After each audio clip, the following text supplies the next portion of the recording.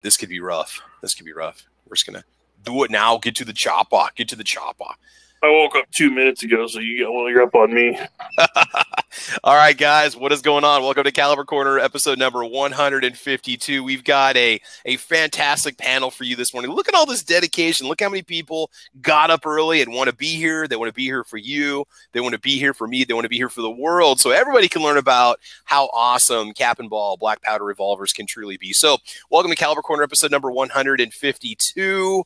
It's going to be a good time. Quick reminder, today's episode is sponsored by SS Pond in Lexington, Nebraska. Take the Interstate 80 exit to SS Pond. Stop in there. It's just off to the right. You can't miss it. Say hello to Stan. Browse the firearms. If you're a Nebraska resident, go buy something and take something home, and SS Pond will take care of your firearms needs.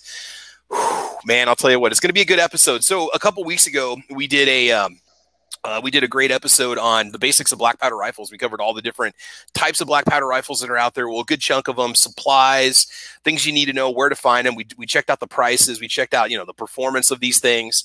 And it was very interesting. And I wasn't quite ready to move to the revolver side because I needed to educate myself a little bit about black powder revolvers because it's a whole nother rabbit hole that you're going to fall into. And if you're not careful, you might just get into a collecting habit because some of these are just absolutely awesome. When you see what's out there, when you look at the big three, we have Traditions and we have Uberti and Pieta, that I'm probably mispronouncing.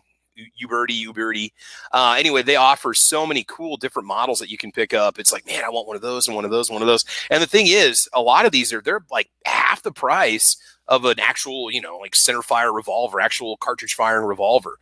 And so, the collectability of them, they're much, much more easier to access because of price. But anyway, before we just cover the absolute basics of the cap and ball revolver, we're going to go ahead and let the panel introduce themselves. We'll give a little shout out. So let's see here. Rich White, what is new in your world, man? How's it going today? Are you doing good? You doing all right? Yeah, I can do better, but I'm not dying, so I guess that's good. No, we don't want that. We don't want that. So, again, you got an awesome show that you do. What is it called? What time is it on? What can people expect? Yeah, it's This Week Unloaded. It's Sunday evenings, usually sometime between 8 and 9. We're getting started around 8:30 lately, so check that out. Again, it's over on the Unloaded Media channel, and you never know what we're going to talk about on there. And, Definitely, man. A couple months ago, we actually did a show on this topic, so you can go back and watch that too. When we're done here, go over there, find that episode. It was one of the Wild West labeled ones. It was the last one, so it should be easy to find. We did a whole series on different Wild West guns. It started with the rifles. We did pistols, we did shotguns, we did the cap and ball rifles and revolvers. So go over and check that out.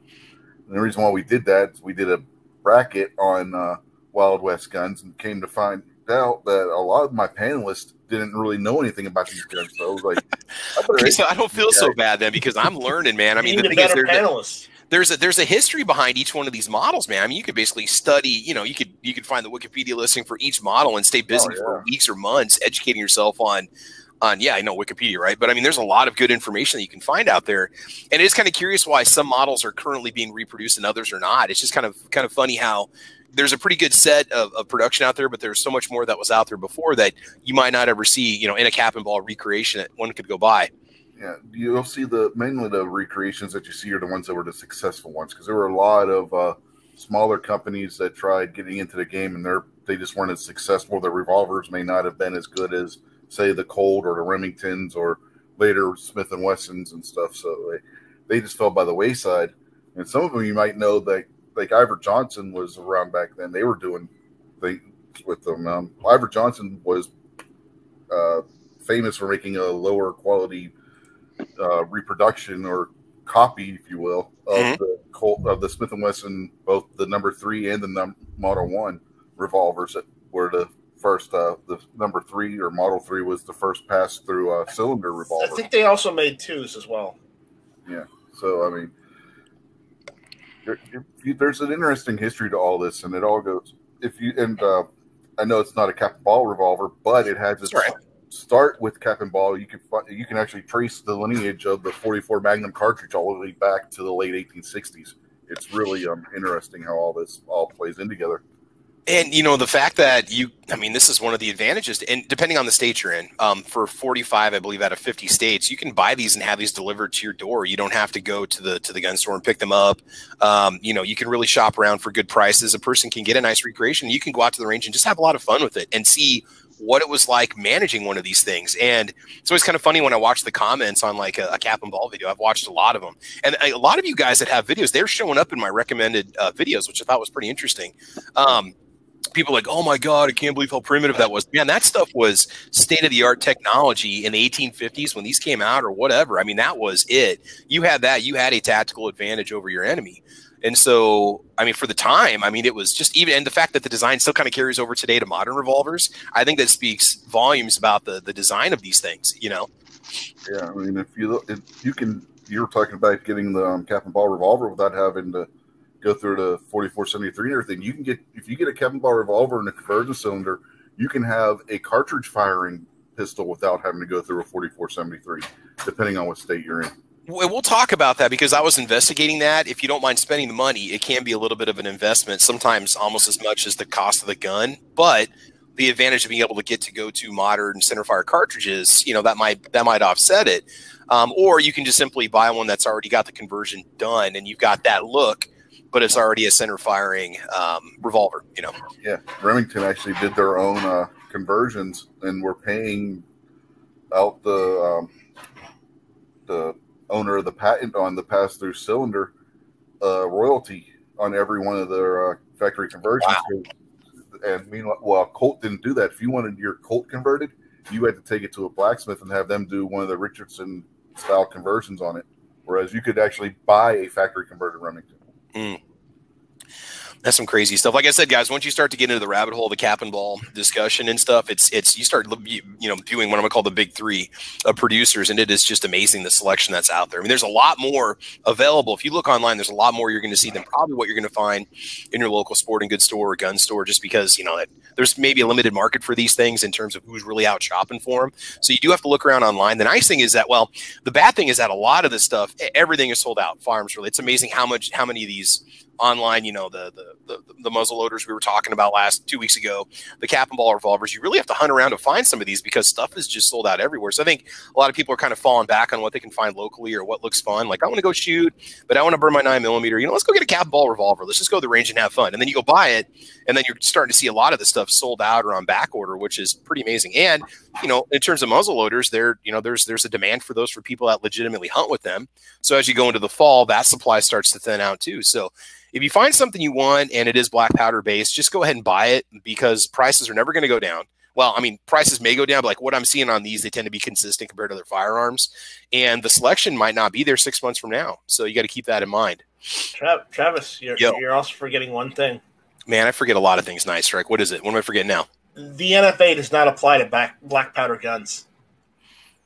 Yes, yeah, no, I agree, but there are some states where you can't have them delivered to your door for whatever reason. I think Michigan. Well, that's because some states still see them as guns, even though the ATF does not. Okay, and on that note, Nice Strike, why don't you give us your intro because we're still going around the panel. Oh, hi. Tell us about Nice Strike. What's going on? Are you Sagittarius, Pisces? No, Virgo. I don't like long walks at the beach, and I do a podcast. Normally with Travis, when he does show up, Travis has been tardy. You know, he's been a no-show a couple of times, so we may have to give Travis attention. You know, but I do a show called Hit or Miss every Tuesday nights at 9 o'clock Eastern, 8 o'clock Central, and you figure it out for Pacific. Typically, I am crashing between 9 and 9:30, and I'm working, man. I get home from work, you know, we do dinner, we take the dog for like an hour-long walk, and it's like 8:30, man. My butt is dragging. So I will get back into the groove and do evening podcasts once I kind of get back into the groove of the work that I do because I'm starting over. But I do miss it. I miss hanging out with you guys and everything. I got the summers. I'm with you guys a lot. Holidays, I'll be there with you guys. I'm looking at black powder revolvers right now. Yes. I want this one. Oh, he's doing a screen share. Ooh. Yeah, that one. Yep. The Walker. I want the Walker. Actually have that one queued up. I have that exact same one queued up. It's not through Sportsman's Guide, but I've got that one queued up because I think Scoop has that one. So that's one we're going to talk about. I've seen the best price from Sportsman, so, you know, I'll probably get it from them. They should be like They're listed as okay. 489 is the MSRP. So yeah, no, this one's listed in the low 300s though. Yeah, if you're part of the buyers club, it's like 404. I've seen some. It's not the birdies, but I've seen some other reproductions cheaper. But the problem is everything's gone up in price. Everything has. Mm-hmm. So I'm not surprised that the buy-in for black powder revolvers now is like in like the 250s range. I'm not surprised. Oh yeah, just to get started, then you got to get your supplies, which are to get like a base 1851 Navy. Yeah. All right. So Night Strike, your show is on Tuesday nights. It's called Hit or Miss. It's on at 9 o'clock East Coast time, 8 o'clock Central time, the most important time zone in the world. I'm also doing Thursday night chats at 7 Eastern. Friday. 6 Central. And I'm doing Fridays at 6 p.m. You're going head-to-head against Yankee Marshall, man. That's Yankee's been taking up a ton of my viewers. My viewers is half because of Yankee. Because he's been going live every single night. I like how we refer to it as my time, like our time on the internet. That's my damn hour to go live. Nobody else in the world. I'm calling it. That's right, man. Punching up, Night Strike. Punching up. Wait a minute. No, punching down. Well, I'm punching sideways. That's how it's going. All right. I'm not going to get the last thing. No. The last thing I want to do is trigger Yankee Marshall and be the product of one of his next videos. So I will say this. If he comes after me, I will actually go on his show and talk to him because I know that just fuels his fire. He just loves that. He lives on that because nobody ever does it. So he can criticize me if he wants. So I've never had anything against the guy personally. I mean, is one of the early gun channels that brought me into firearms media. Him, the Armory channel. Yes. Nothing fancy. Those are the things that show up when you do searches. Iraqi veteran. But I've moved over to a lot of just fantastic smaller channels too that produce great content, like Defense Dad. Defense Dad, we'll get to you in a second. Be ready. All right, Black Cat Outdoors. What's going on, brother? How's it going? You busy man this morning or what? Yeah, heading down the road here as usual on a Saturday. All right. So you said you've got just like one or two, like you said you don't even have any ball and cap revolvers. Is that percussion cap revolvers? Yeah. Is that you don't have none? No, not at all. No. Just like a dozen, right? Yeah. Not quite that many. I have, what do I have? I have a Navy, I have an Army, I have an 1858 Remington, and I have a Walker. Oh, cool. Yeah, that Walker seems to be the standard. I think that needs to be the one that everybody starts off with. You don't want to be disappointed, Yeah, so. The Walker's fun, but to be honest with you, that's probably the most difficult to shoot out of all of them, just because of, look at the weight on it once. It weighs like 4 pounds. It's like holding two 1911s in your hand at once. It's basically 3 pounds unloaded. Yep. Yeah. It's that thing's a beast. Oh man. Walkers like to wave at their target too. I'm sure you know what I'm talking about, Black Cat. What's that? I said they like to wave at your target too when you're pulling the trigger. Yeah, the sights on most of the Colt Captain Ball revolvers are minuscule to say the least, like almost non-existent. And when you're trying to line up 3.5 pounds of revolver hanging out there with no sights, it gets interesting. Yeah, I mean, the sights on your Colt is basically just a notch in the hammer. Your rear sight. That's your rear sight. And then your blade on the front. I would just super glue a Daisy RMR on the top of it like I did for my head. There you go. And just you're ready to go. Your optic's ready right out of the box. Yeah. Just plop it on there with some JB Weld. And just don't glue it to the cylinder. An ACOG on there. Yeah. I should figure something out with one of the cheaper ones I have. Just that'll be put like an ACOG on there. 5 years from now, these black powders are going to start coming RMR ready because people have run out of marketing ideas. Let's take a revolver. Let's have base plate adjustable. You can put your Trujicon on top of there, your Vortex, your RMR. I'm telling you, man, that's where it's going. That's where we're headed. They're going to start putting RMRs on Sky CPX2s. We got a challenge. That's just wrong. A red dot on the side of one of those. If you did his high point. When the RMR costs twice what the pistol does, that's just wrong. Pretty much. When it doubles the price, that shows you what you get yourself into. So, all right. So, Defense Dad, we're going to move on to you. Why don't you tell us a little bit about your channel? You have fantastic videos that you're putting out right now. I want you guys to go over there and subscribe. What's new in your world, man? Long time no see, by the way. Hi, I'm Defense Dad. I'm a Capricorn. I like long walks at the gun range. Oh, sorry, wrong show. Me too. Wait a minute. What? Whoa. I didn't just say that. No. Long walks. I like long walks out to the target. I like long walks back. Yeah. So what do you got coming up on your channel? Can you give us just a little teaser of what's coming up on the channel next? What do you got lined up? Yeah. I kind of been lazy this week, but I'm starting a new series called Budget versus Beauty. Just gonna, kind of compare what people consider nice guns compared to budget guns, and is there really that much difference when the same person's firing them? So I'm not going to say what you bought last night, but with what you bought and what I have, I will loan you what I have if you want to take it out and do a comparison. How's that sound? Yep. Sounds awesome. And I'm not saying there's anything wrong with what you bought, because I had one. It was fantastic, and I regret selling it to this day. Well, I mean, I traded it, but still, yeah, I think that'd be a really cool video. You let me know when you're ready, and I'll let you borrow it. All right? Yep, sounds good. Cool. So make sure you guys get over there and subscribe to Defense Dad's channel. I'll be posting my $300 zombie gun challenge range test, if you could call it that, this week. And there's a link to Defense Dad's channel at the end of it, and also his $300 zombie gun challenge video. And so make sure you guys watch my video, go subscribe to his channel, and then go check it out. There's a lot of awesome content. If you want something good to watch, if you've watched everything, if you're stuck at home or you're getting tired of watching crap on Netflix, just head on over and check out our channels. Lots of great content. So, okay, also joining us, we have another fellow Nebraskan. Pat Hirsch is in the house. Pat, what's going on, brother? How's it going, man? Going good today. Going good. Just wife's gone. I got all the kiddos, and yeah, let the good times roll. Hey, I'll be over with the Red Solo Cups about noon, okay? Yeah, I might need it by then, so that would definitely be appreciated. So yeah. Oh man, cool. And you did your "If I Could Just Have One Gun" video, which was really cool. I love that video. So guys, get over to Pat Hirsch's channel, and Pat, if you want to post a link in this in the chat over on the side, so people can go check your channel out, man, go do it. Any of you guys can do that on panel, obviously. But yeah, do check it out. He's got a great channel. He's getting some good content on there. We're gonna make a gun tuber out of you before you know it. We'll make a gun tuber out of you here soon. So. Awesome. Glad you're with us, man.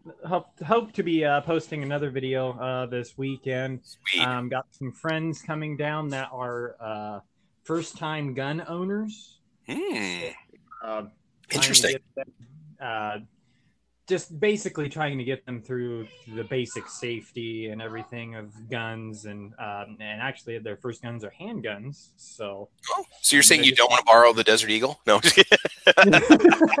Actually, those have surprisingly low recoil because they weigh so friggin' much. You would be amazed at how easy they are to shoot. I can only speak for the 44 mag and 357, but still, they're very easy to fire. You'd be surprised, but you just got to be able to hold the damn thing up too. That's part of the problem. You have to have some decent strength there. Yeah.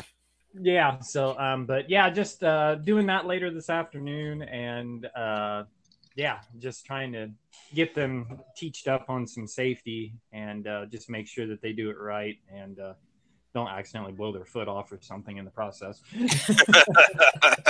Yeah, we need to be very, very careful. And also when they take that first shot, have they fired these yet at all?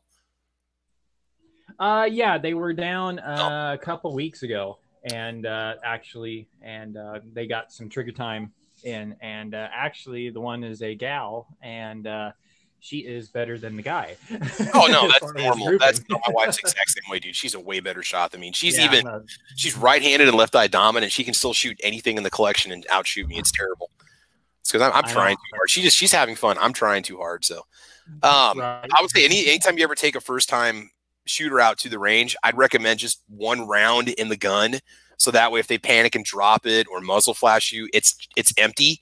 So I always recommend that the first time I ever take, I don't care if it's a revolver, I don't care if it's semi-auto, whatever. I just one round just to start them off to make sure that they are, they understand what they're doing, so they don't panic and drop it. I mean, you never know how a person's going to react to something blowing up in their hands.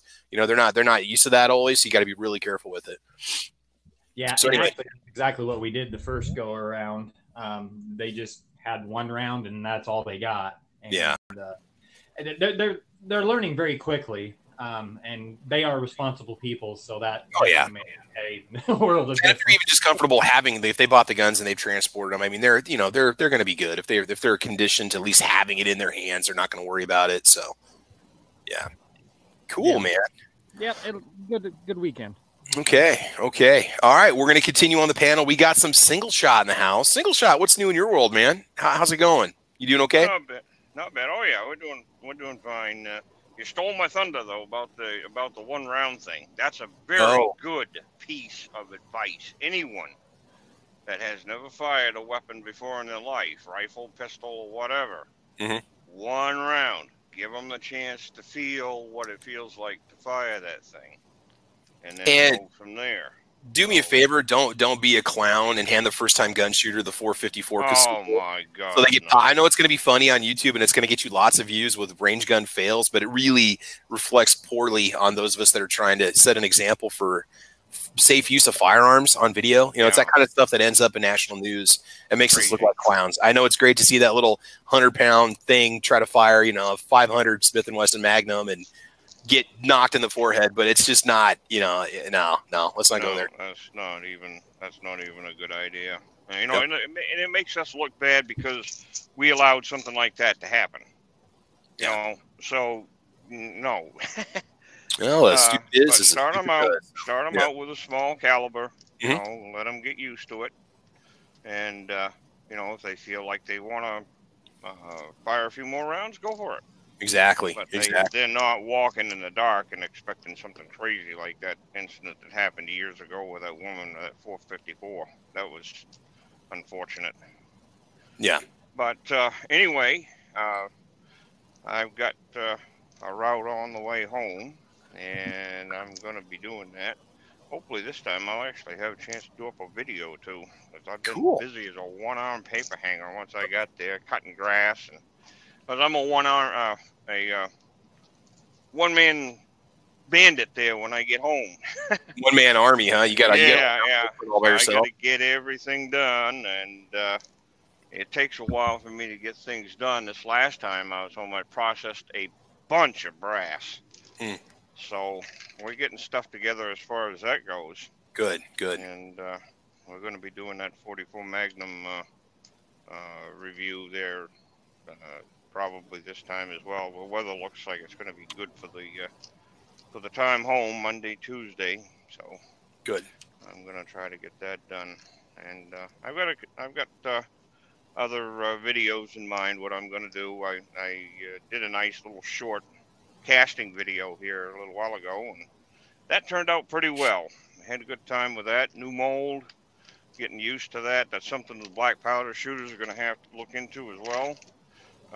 Cast your own, because you don't know what you're going to be picking up there in the stores if it's available. That's the biggest thing, is what everybody's been talking about, is availability of stuff. I don't know so much about bullets, but primers are the big thing that's just cleared out at our local sporting goods stores.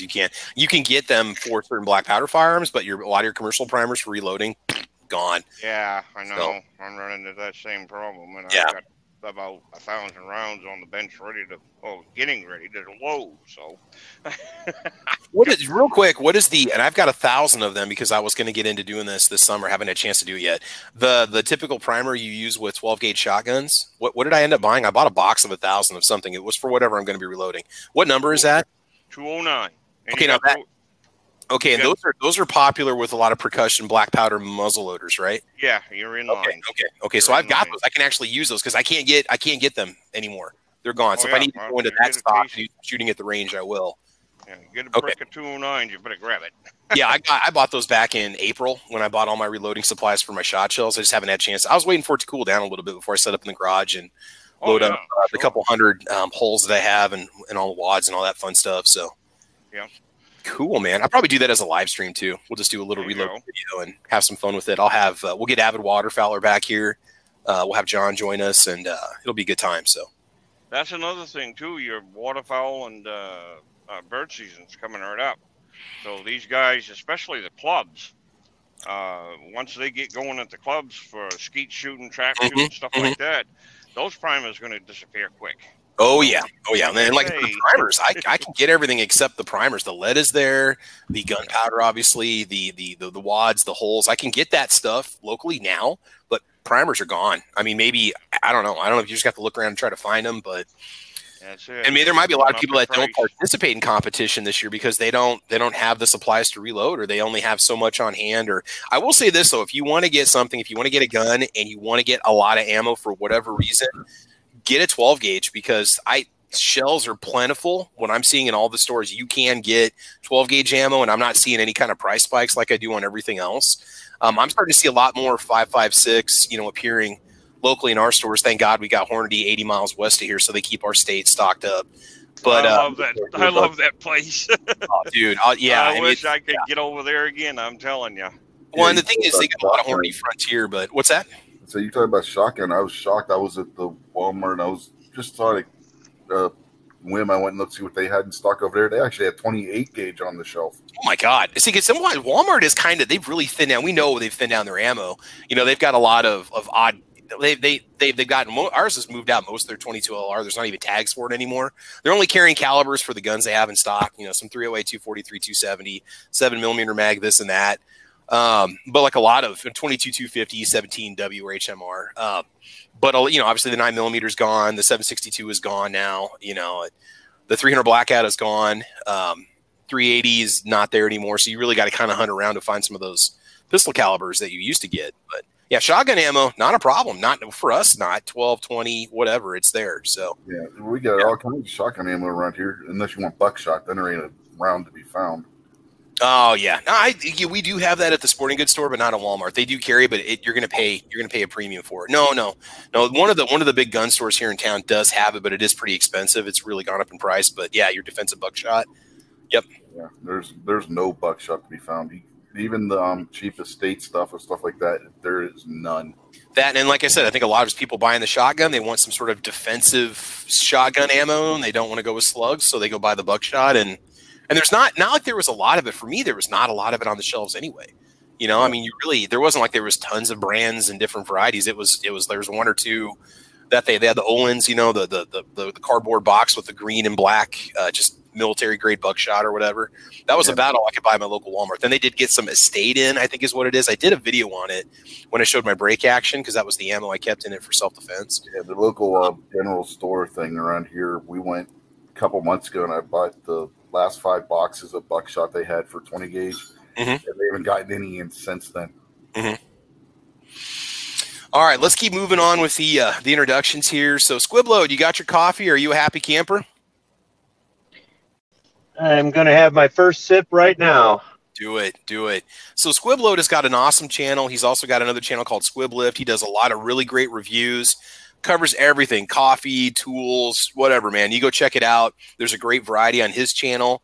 And I love to watch his videos because he and we test a lot of the same products, so it's always cool to get his perspective, especially on the coffee thing. That's always a lot of fun to watch the coffee reviews. And he's always showing off a lot of awesome coffees that I've never heard of or seen before, stuff he can get locally. And there's some real good stuff, man. I've enjoyed all the stuff that you've sent me, man. It's been delicious. So you get your coffee on. And let's see, Squib, anything you want to say about the channel at all? Are you good to go?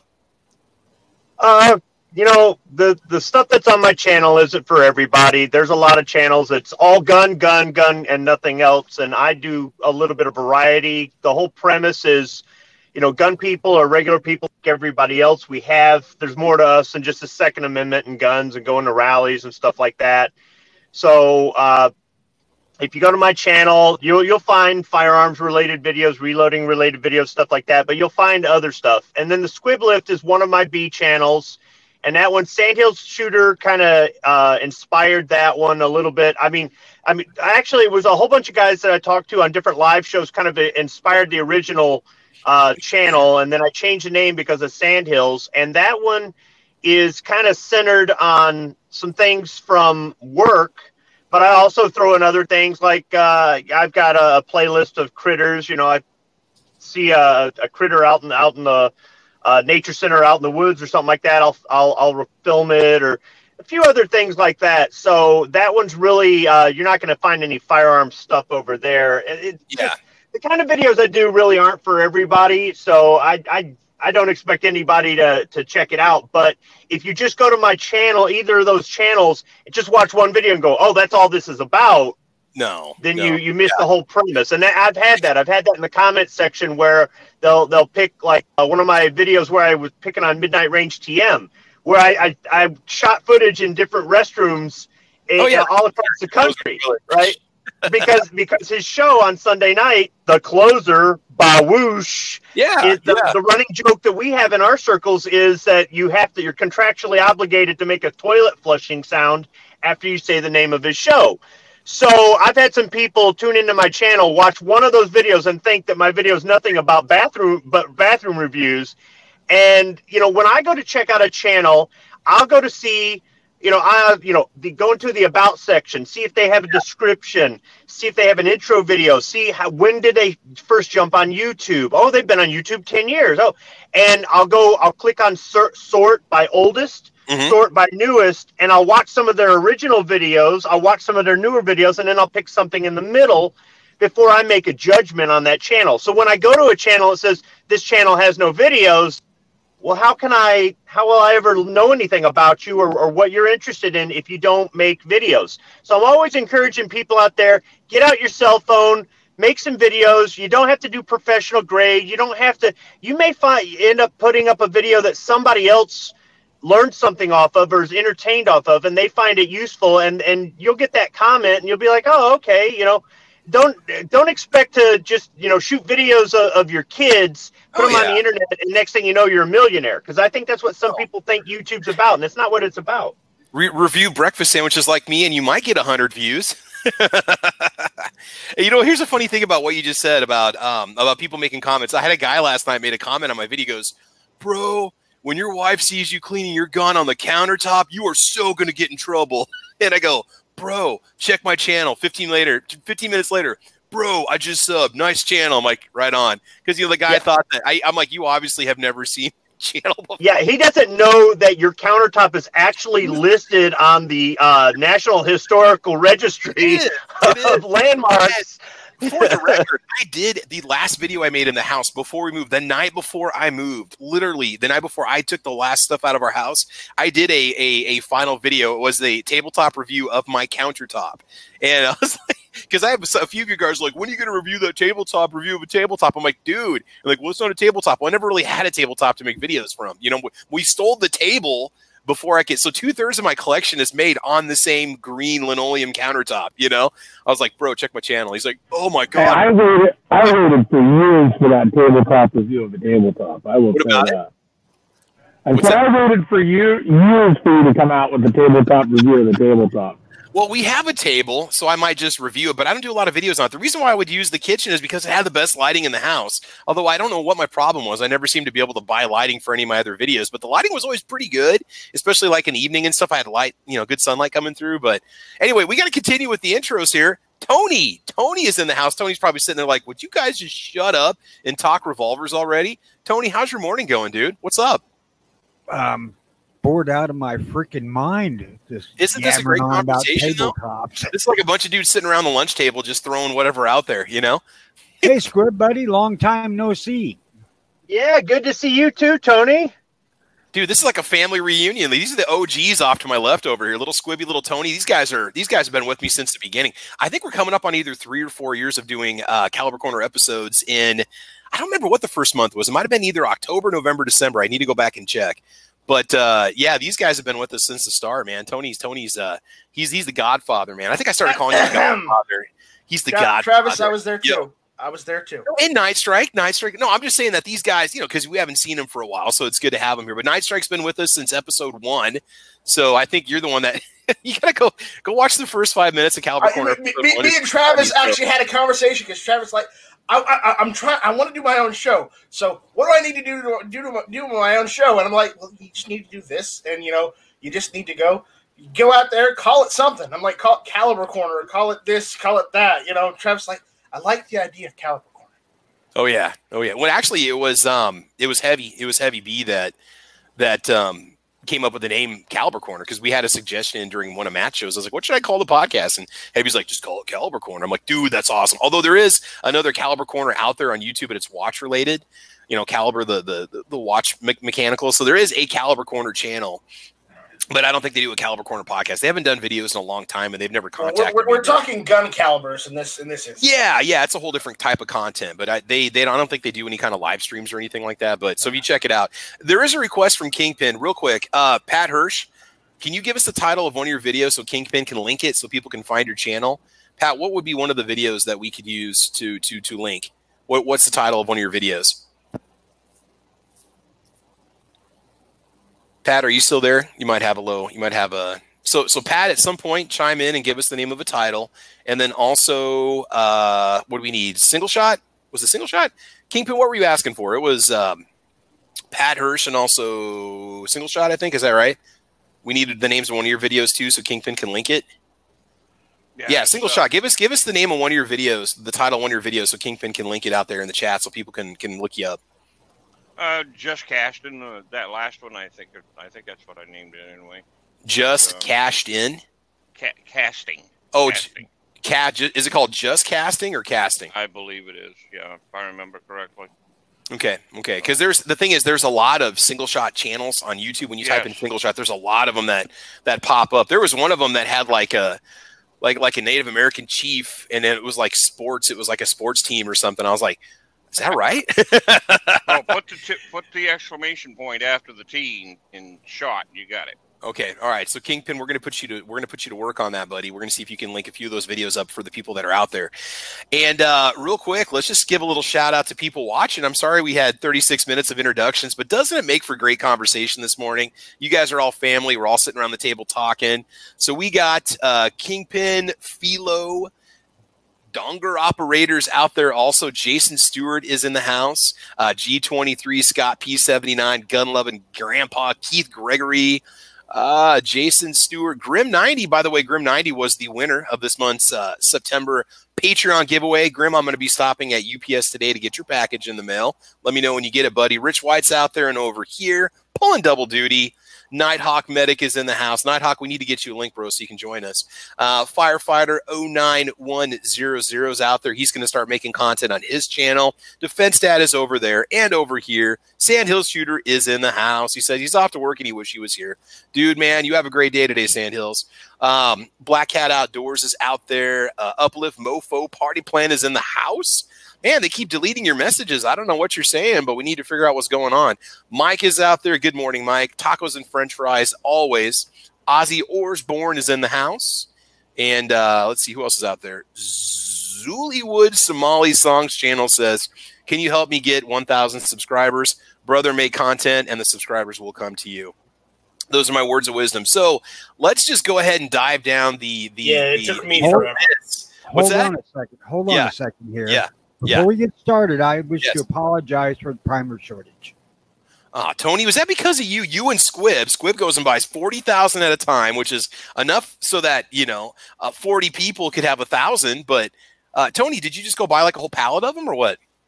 No, I didn't buy as many as Squib. I only got 15,000. Oh, only 15.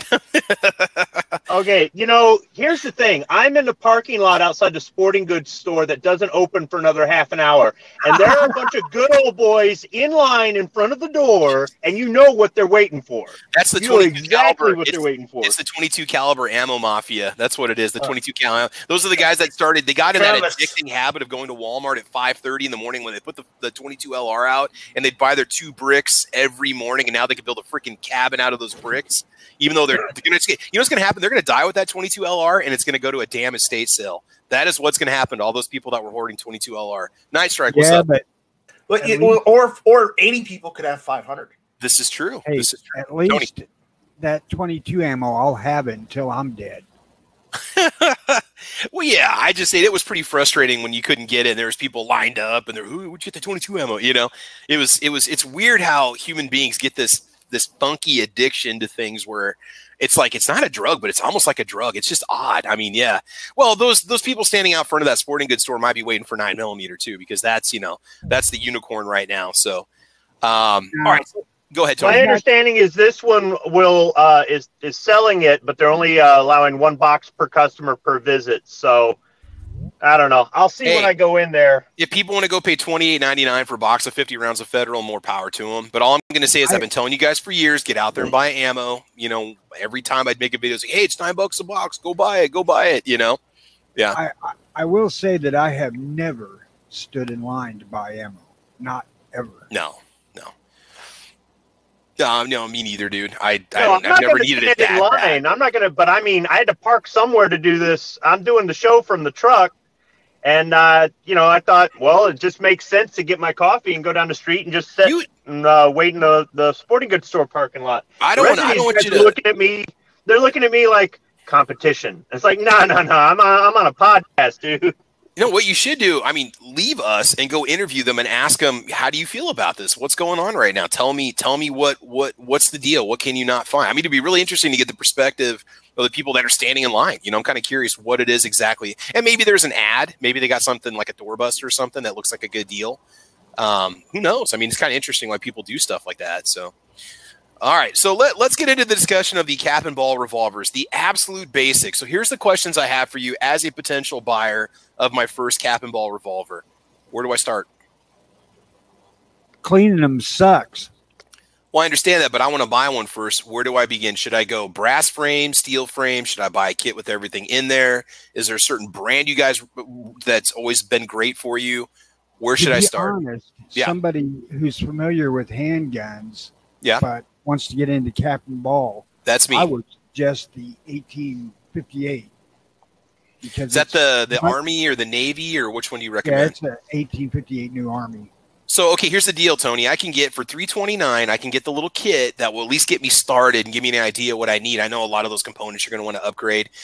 Would it be okay getting one of those kits for about $329, or is my money better spent getting a nice steel frame model for like $329 to $349 and then buying bigger bottles of cleaner and bore butter and larger batches of what do you recommend, Tony? What would you do if you were going to go buy one again for the first time? Would you have just bought, you know, what do you think?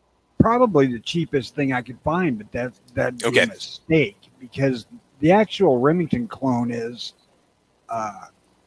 real similar to a regular handgun that you might have already had experience with.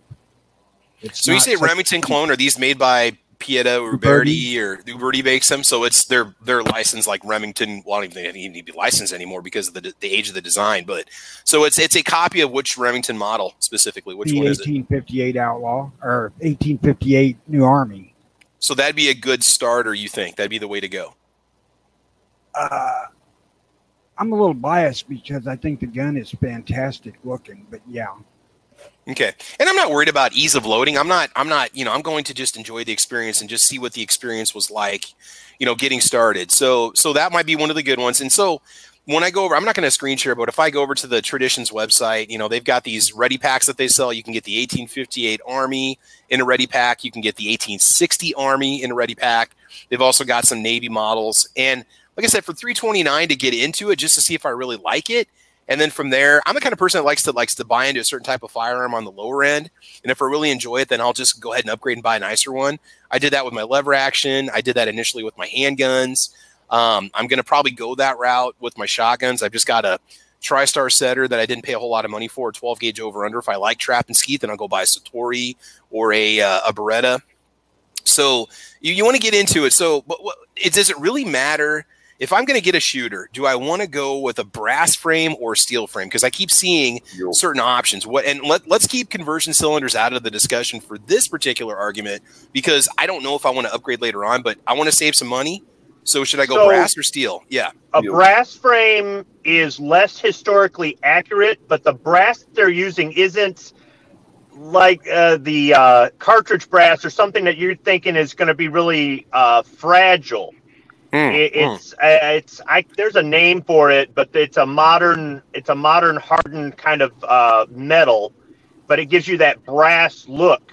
But overall, though, historically, more of these guns were steel and iron than brass. So it really depends. If you're just going to, try to get into it for the least amount of money just to see if you like it and then upgrade later. As you upgrade with these, because they're reproductions of actual historical guns, actual real guns that you can see in a museum or even buy for yourself, depending on what it is, you may start to understand a history, and then you realize that, oh, I kind of want to try this out, or I kind of want to try that out. And Travis, I guess my mindset is different than you. For me, I didn't want to get one of the starter kits or something like that because it wasn't as accurate, as authentic. Okay. But before I bought my first one, I knew that I wanted to go down this rabbit hole. So if somebody doesn't know they want to go down this rabbit hole, that might not be a bad way to look at it. Here's the thing. It's almost like reloading. You need certain base tools and components and materials to shoot any black powder percussion revolver. Once you have this stuff, you usually don't have to buy too much other stuff. Yeah. Hey, Squib, was your first one a Walker? He just got bumped out, but he's back now. Give him a second here. He does have a Walker on his channel that he's featured. Yeah, he does have a Walker. I think he said he's got Squib. Was your first one the Walker that you show off on your channel? No. My first is my Lamat. But but you're sorry, the truck disconnected there. No, we can hear you fine. You're gonna need certain things, and some of that stuff is interchangeable. A nipple wrench, some of those are specific to one gun or two or three guns. You might want some spare parts, some spare screw springs, powder dispenser? Your powder dispenser? Because I know the Traditions kit comes with a little one. Do you want to go with something bigger? You can use a flash. You can use a measure. You can get little vials and have them pre-measured, ready to go. You can make paper cartridges for these things and just put in paper cartridges. Spare cylinders. That new model Navy or new model Army, the cylinders are $95 each. Imagine paying $95 for a magazine. So people like them because you can do the quick change on them. But at $95 a pop, is it worth it? So there's a lot of things to consider if you go down this rabbit hole. But once you get those things, everything I bought for my Lamat back in 2000, I have used on the other three guns. So, and then over time, I found, I've got two different cappers. They sell different types of cappers that make it easier to put the percussion caps on. You may find one fits one gun really well and one fits the other. So that's how you end up with more. So some of this stuff, I'm not the kind of person that's going to candy coat it and say, oh yeah, for $300 you're shooting and you're good to go. You're going to end up either investing more into it later, or that first initial investment in all your tools and everything, your measures and everything, you can use later on. And it's like, oh, I'm glad I got this because, it's interchangeable. So Squib, let's talk about the powder real quick, just to kind of get this stuff out there for somebody who's really interested in one.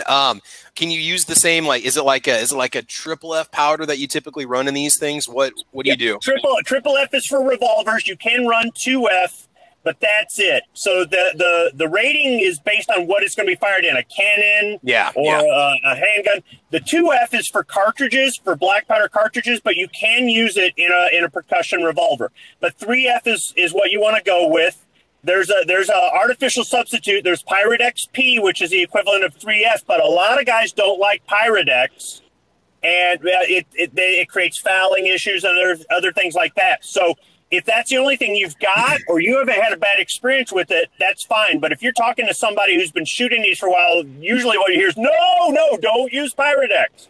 So I think that's a personal preference thing, but the GoX powder, and there's a few other manufacturers of the powder, they're all going to use the F rating. Okay, now with regards to the powder, so if you don't want to go with the black powder substitute, isn't it kind of hard to find actual real deal black powder? And do you have to have special storage for it at home like they do apparently at the gun dealer? Nope. I've got a can of Triple F that's 20 years old and it works just fine. As long as you tighten that lid on there, you're good to go. It's just like storing smokeless powder for reloading. As long as you've got a good seal on it, you're good to go. As far as any hazmat stuff at your house, you don't have to follow the same guidelines as a commercial business. Okay, what about static and sparks? Is that an issue at all? Static and sparks with a metal can? Is there something you need to put an insulator around it at all? Now they sell it. Now they sell it in a plastic jug. Oh, okay, but I bought it so long ago. I bought it when they sold it in metal. One thing I wouldn't do is I would not buy a used can, an open can of this. I've seen it for sale at gun shows where it's half full. It might be perfectly fine, but I wouldn't bother. I would never buy it. I always buy it new.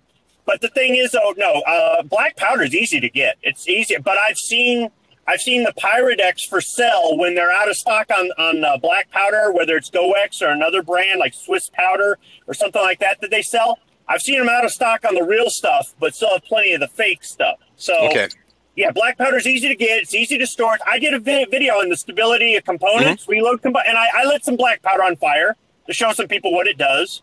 So, I mean, you don't be stupid with it, but, you know, it's not one of these where you're picking up the can and shaking like a leaf. You know, so yeah, I wouldn't worry about it. You know, I've used 777 in mine before, which is a black powder substitute. That works just as well as black powder, really. That seems to come highly rated. When I was researching the muzzle loaders, the 777 brand seemed to be that was a 2F, but that seems to be a really good, solid choice. You know, yeah. When I haven't been able to find black powder, I usually can find 777. Even Walmart sells 777. And you can get away with it, and it's the same weight per charge as black powder, so you can use your same measures and everything with it. You just want to make sure you kind of clean your measure out before you switch back to a regular black powder. Okay. Now, I don't want to deviate from the conversation, but there is a question out in the chat. This is an interesting one. This might be somebody who's fairly new to firearms. And so Donger Operator says, can you hunt deer with a black powder legally? That would be some pioneer level hunting. So Donger, in Nebraska, we have an actual time period dedicated to black powder hunting. And you can use anything from a modern inline black powder rifle to a friggin' flintlock if you want to. In Nebraska, you can legally hunt deer with a spear. You can actually go hunt deer with this. You can. It's in our actual guidelines. They added it about 5 years ago. So yeah, you can go black powder hunting. It depends on how rustic you want to go. But then also keep in mind that there's the side to it where you want a clean shot and you want a quick kill. You don't want the animal to suffer. And so that's why as hunters, right, not to go all FUD here, but you want to make sure that's why I would go for a modern inline black powder rifle if I was going to go deer hunting. If I'm going to take the time off of work, spend the money, buy the supplies, go out into the plains, right? I would want something that's going to guarantee me the best harvest possible. So I would say, but if you're going to go close quarters, you're going through the woods, maybe your shots are 20 or 30 yards. You want to go flintlock? Hey man, more power to you. You know, there's certain caliber restrictions depending on the state, and you might not be able to black powder hunt in your state, or that might be the only hunting you can do. I'll add in because I know he's from PA. I'm actually doing a live stream with them after your show. Oh, he's okay. He's originally from Australia and lives in Pennsylvania now. Okay, all right, cool. So anybody out there, just to promote my show, after this, I'm going to be doing a live stream on my show on my channel with him. And if you want a cool channel to subscribe to, I think it's called Aussie Gun Reviews. I've been subscribed to him for years. Okay. Aussie Gun Reviews is awesome. He's an Australian gun channel pro 2A guy. He understands what we deal with here in the States, and himself seeing restrictions in Australia. It's interesting watching his reviews because there's a lot of guns people in Australia can't have. So he's got great content. So do check out Aussie Gun Reviews. He doesn't have a lot of subscribers just in terms of a gun channel, but he makes fantastic content. So it's a fun one to watch.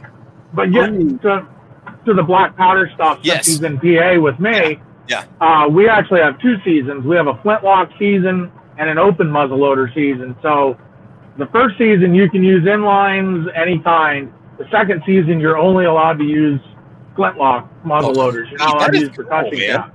Yeah. Now years ago it used to just be flintlock. They changed that maybe 10 or 12 years ago where they added an inline season to it. I use a flintlock for both. You'd be surprised. I mean, at 100 yards, minute of whitetail is not a problem. As long as you practice shooting it, there's a little bit of you got to practice with your hold because there's a little delay between when the pan charge flashes and the gun goes off, and it can make you flinch, and that little split-second delay in there, it can make you flinch, and you can throw your shot off. As long as you practice with them, it'll go.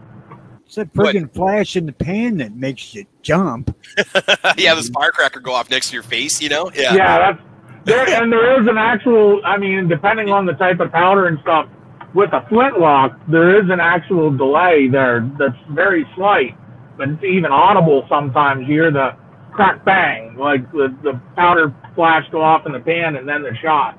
And you have to be able to hold steady through the pan flash until the main charge goes off. Because if you flinch on that first flash, then you're going to throw your shot way off. Yeah, like we were talking about when we actually had the black powder rifle. If you're really unlucky, you can take up to 30 seconds sometimes for that You better know your hold, man.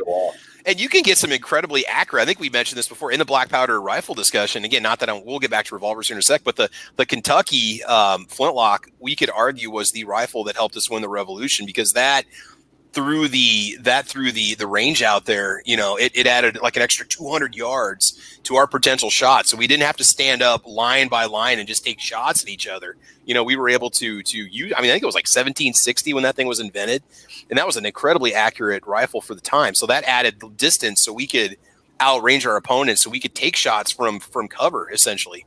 And so you'd be surprised with how accurate some of those are. And you know, especially modern bullet design now with what you can get. I mean, you can, sky's the limit, man. You spend whatever you want. You can do whatever you want with black powder. So, I can say for hunting, I use a 275 grain 50 caliber Sabot. So, and it's a giant Hornady XPP bullet coming out of there. It's basically what it is. You can hold halfway decent. I mean, 3-4 inch groups at 100 yards isn't really that tough. You know, once you get used to shooting it. Yeah, we got to be accurate here. It's not a Kentucky rifle; it's a Pennsylvania rifle. Kentucky tried stealing it. Oh, I didn't know. I'm just seeing with what's marketed, because I don't know if I've seen a Pennsylvania rifle actually. I see the Traditions Kentucky rifle, so I thought, you know, I didn't.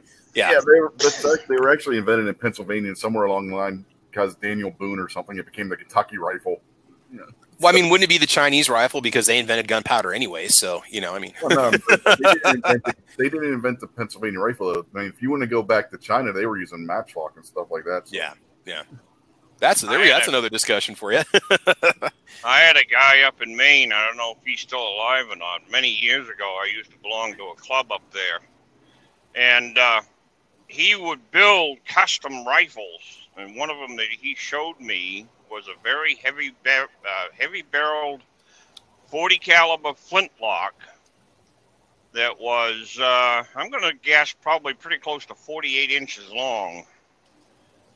This was a 1,000-yard 40 caliber round ball rifle, and he could shoot it at 1,000 yards. The man was extremely good at what he did.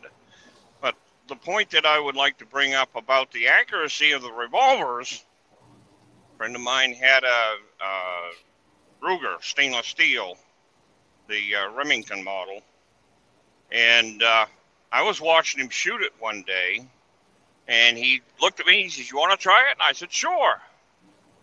So I'm standing there on the line, he got it all ready, and he handed it to me, and he says, "What are you going to shoot at?" We had a target up there that we called the Gong. This thing was an old disc off a disc harrow, hanging from a chain at 186 yards.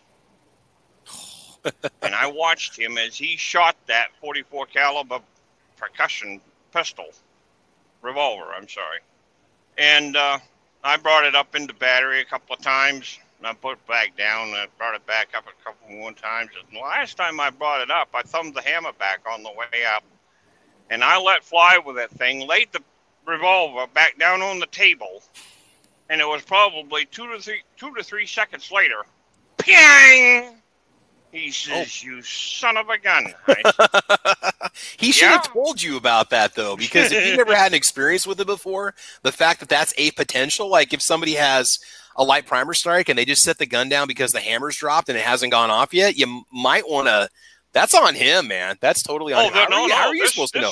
Because in the cowboy shows, there's never delay shots. In the cowboy shows, there's never been delay shots. Oh, no, of course not. But no, this was not a hang fire.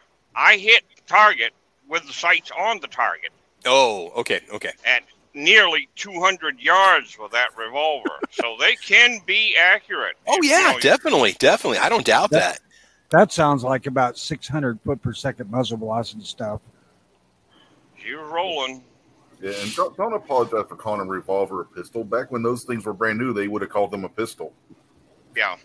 Oh, I've been checked by so many times on people because I'll accidentally refer to a revolver as a pistol when I do a cleaning video. It's just a habit because you're so used to, you know, and people are like, oh, it's not a pistol. It's like, whatever, man.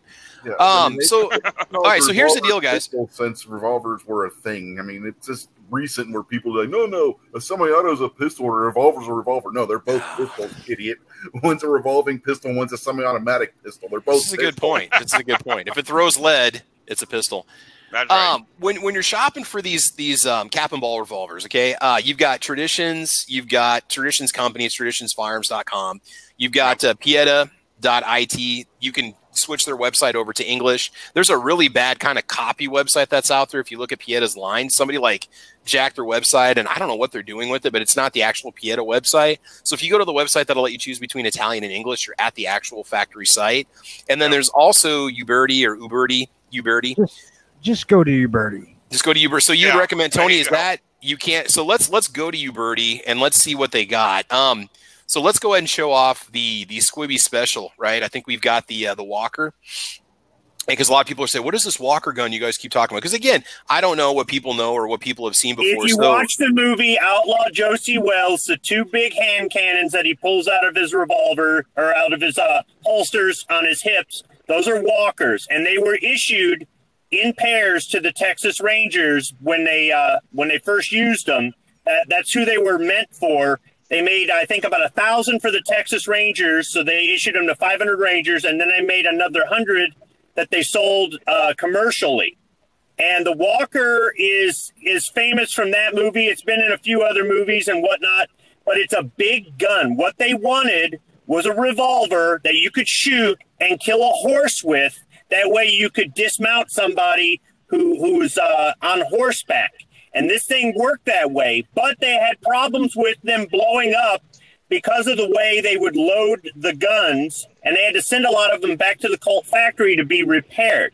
The modern-day reproductions are made out of better steel, so it's going to be really difficult to blow up the gun with black powder, but you can get up to 60 grains of black powder in there, which is like a rifle-type powder load, more than for some black powder rifles. And it's a big, heavy gun, and it's not necessarily for everybody because of the weight. The recoil, I don't think, is really that bad. And Black Cat, you've got one. You could attest to that. But it's a fun gun because it's a rare piece of history. Even with a Max Sarge in there, they don't kick nearly as bad as you would think they do. I mean, they have some oomph to them, but nothing like shooting like a 44 mag or something like that. It'd be kind of like shooting like a 44-40 out of a single action revolver normally. So the guy who did the gun, it's kind of got that same kind of recoil to it. And up until the advent of the 357, that was the most powerful handgun that you could get your hands on if you could find one. I've heard the Walker referred to as the magnum of the black powder revolvers. It essentially was. Yeah. Well, when you look at it, look at an 1860 Army. The normal charge for an 1860 Army is around 30 grains of black powder. So you can get double the amount of powder in the Walker that the Army model revolvers carry. Yeah, but scroll back up. The Dragoon was a little bit shorter than the Walker. Yeah, but the Dragoon would be more common if you were trying to be historically accurate and just say, if I lived in the 1850s or 1860s, what would I be able to purchase? You would be able to purchase a Dragoon. Getting a Walker would be a lot more difficult. Yeah. The Dragoon one of the models of Dragoons, I can't even say it right. What they did was they went through different modifications over the production span. And so you're going to have different models of them, and they're going to reflect the changes that they made when they were manufacturing these. A Dragoon is something I'm interested in getting next, but it may not be my next purchase. I'm actually more looking towards a Star revolver for my next black powder. Yeah, go back to the Walker real quick too. There's an interesting fact about the Walker that. Okay, you see the mode yeah, right there. Stay right there. You see how you got the, I guess you call it loading lever for the plunger. Mm-hmm.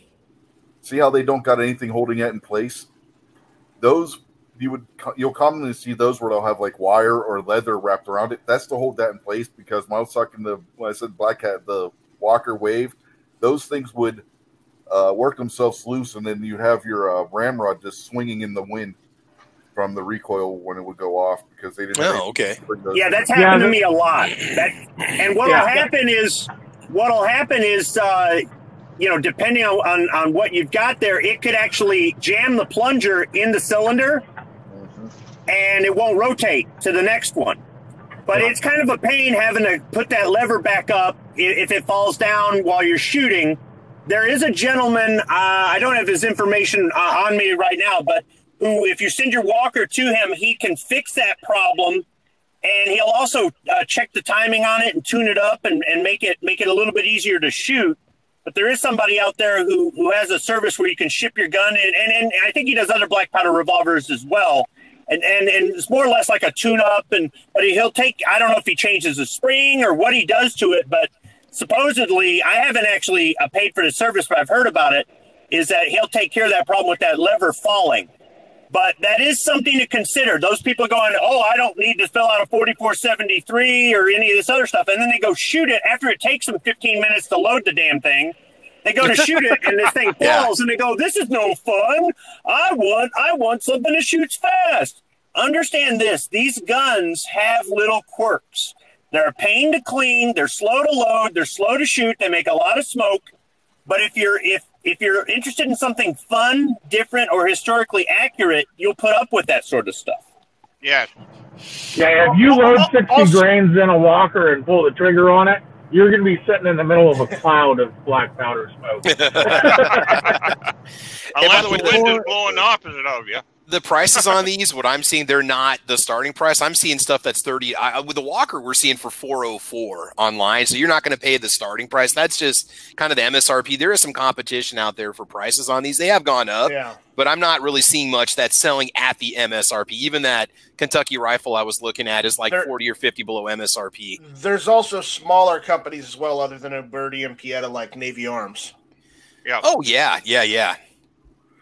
Quick question, guys. Should a beginner maybe look into going 36 caliber instead of 44 just because of just the ease of use and just what if you're going to just get one to get started, what's a good recommendation that we can make? Fun with 36 caliber. Just something like this 1851 Navy. Was there anything wrong with that? I mean, it's got that plunger design.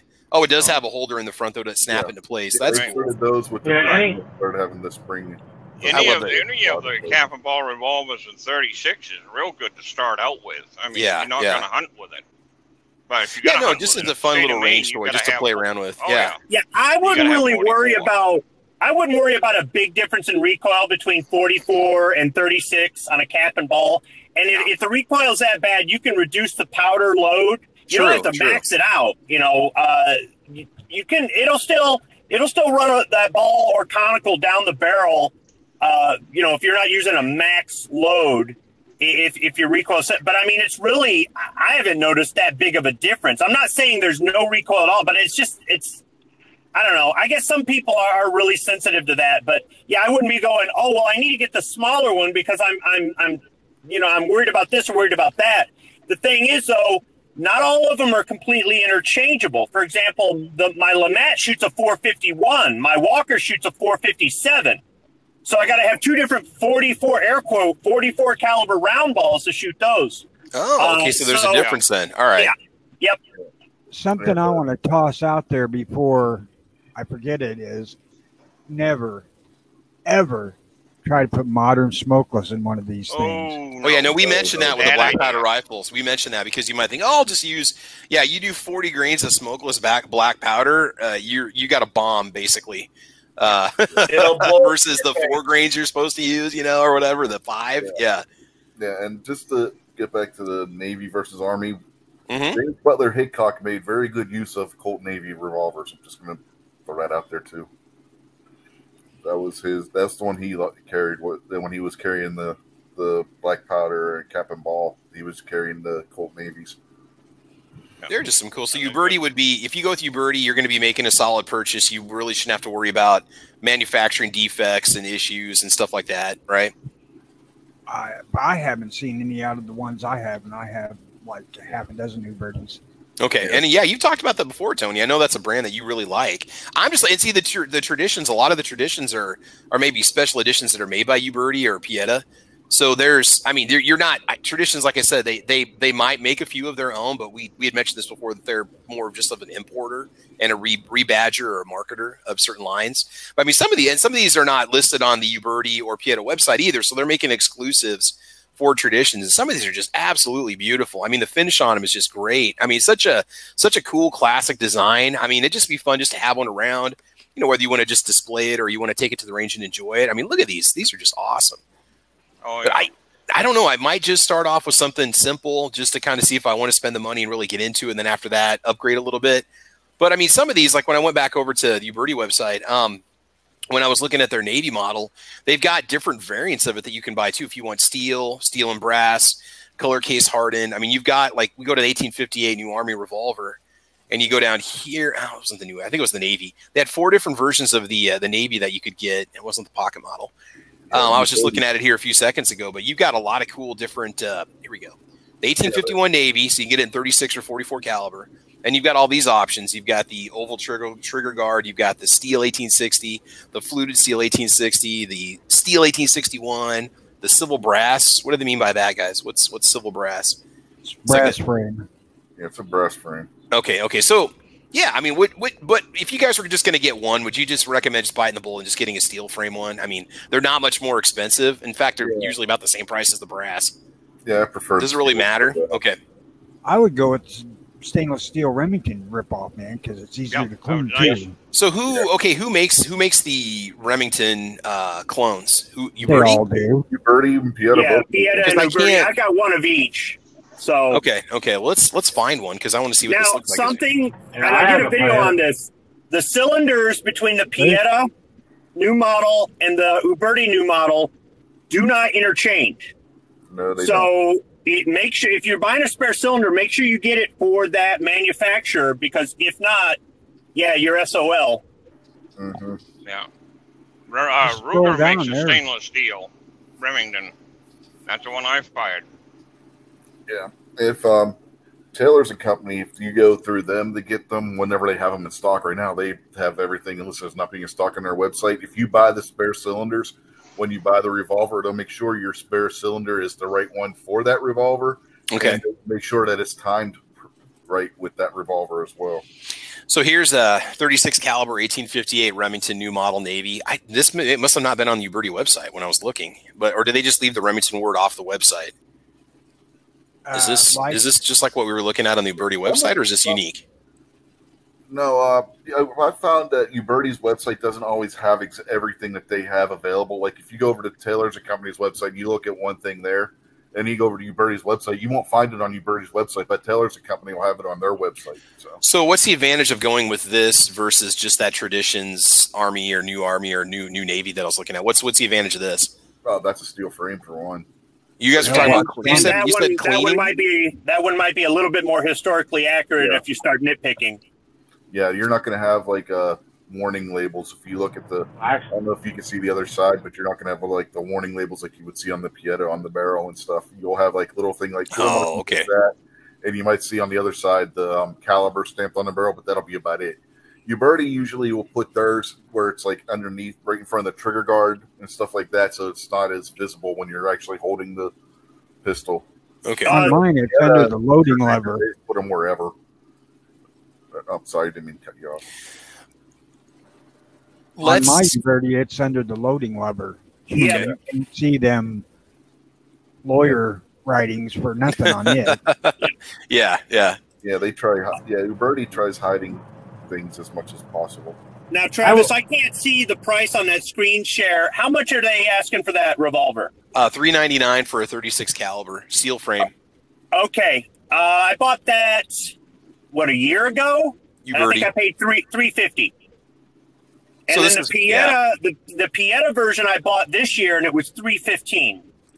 Yeah, Pietas tend to run a little less than the Ubertis.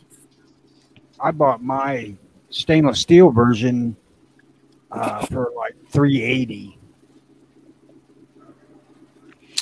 So I typed in Pieta Remington. Here we go. Okay, 344. So I'll out of stock, no back order. But you can look around and find one. I mean, it's not.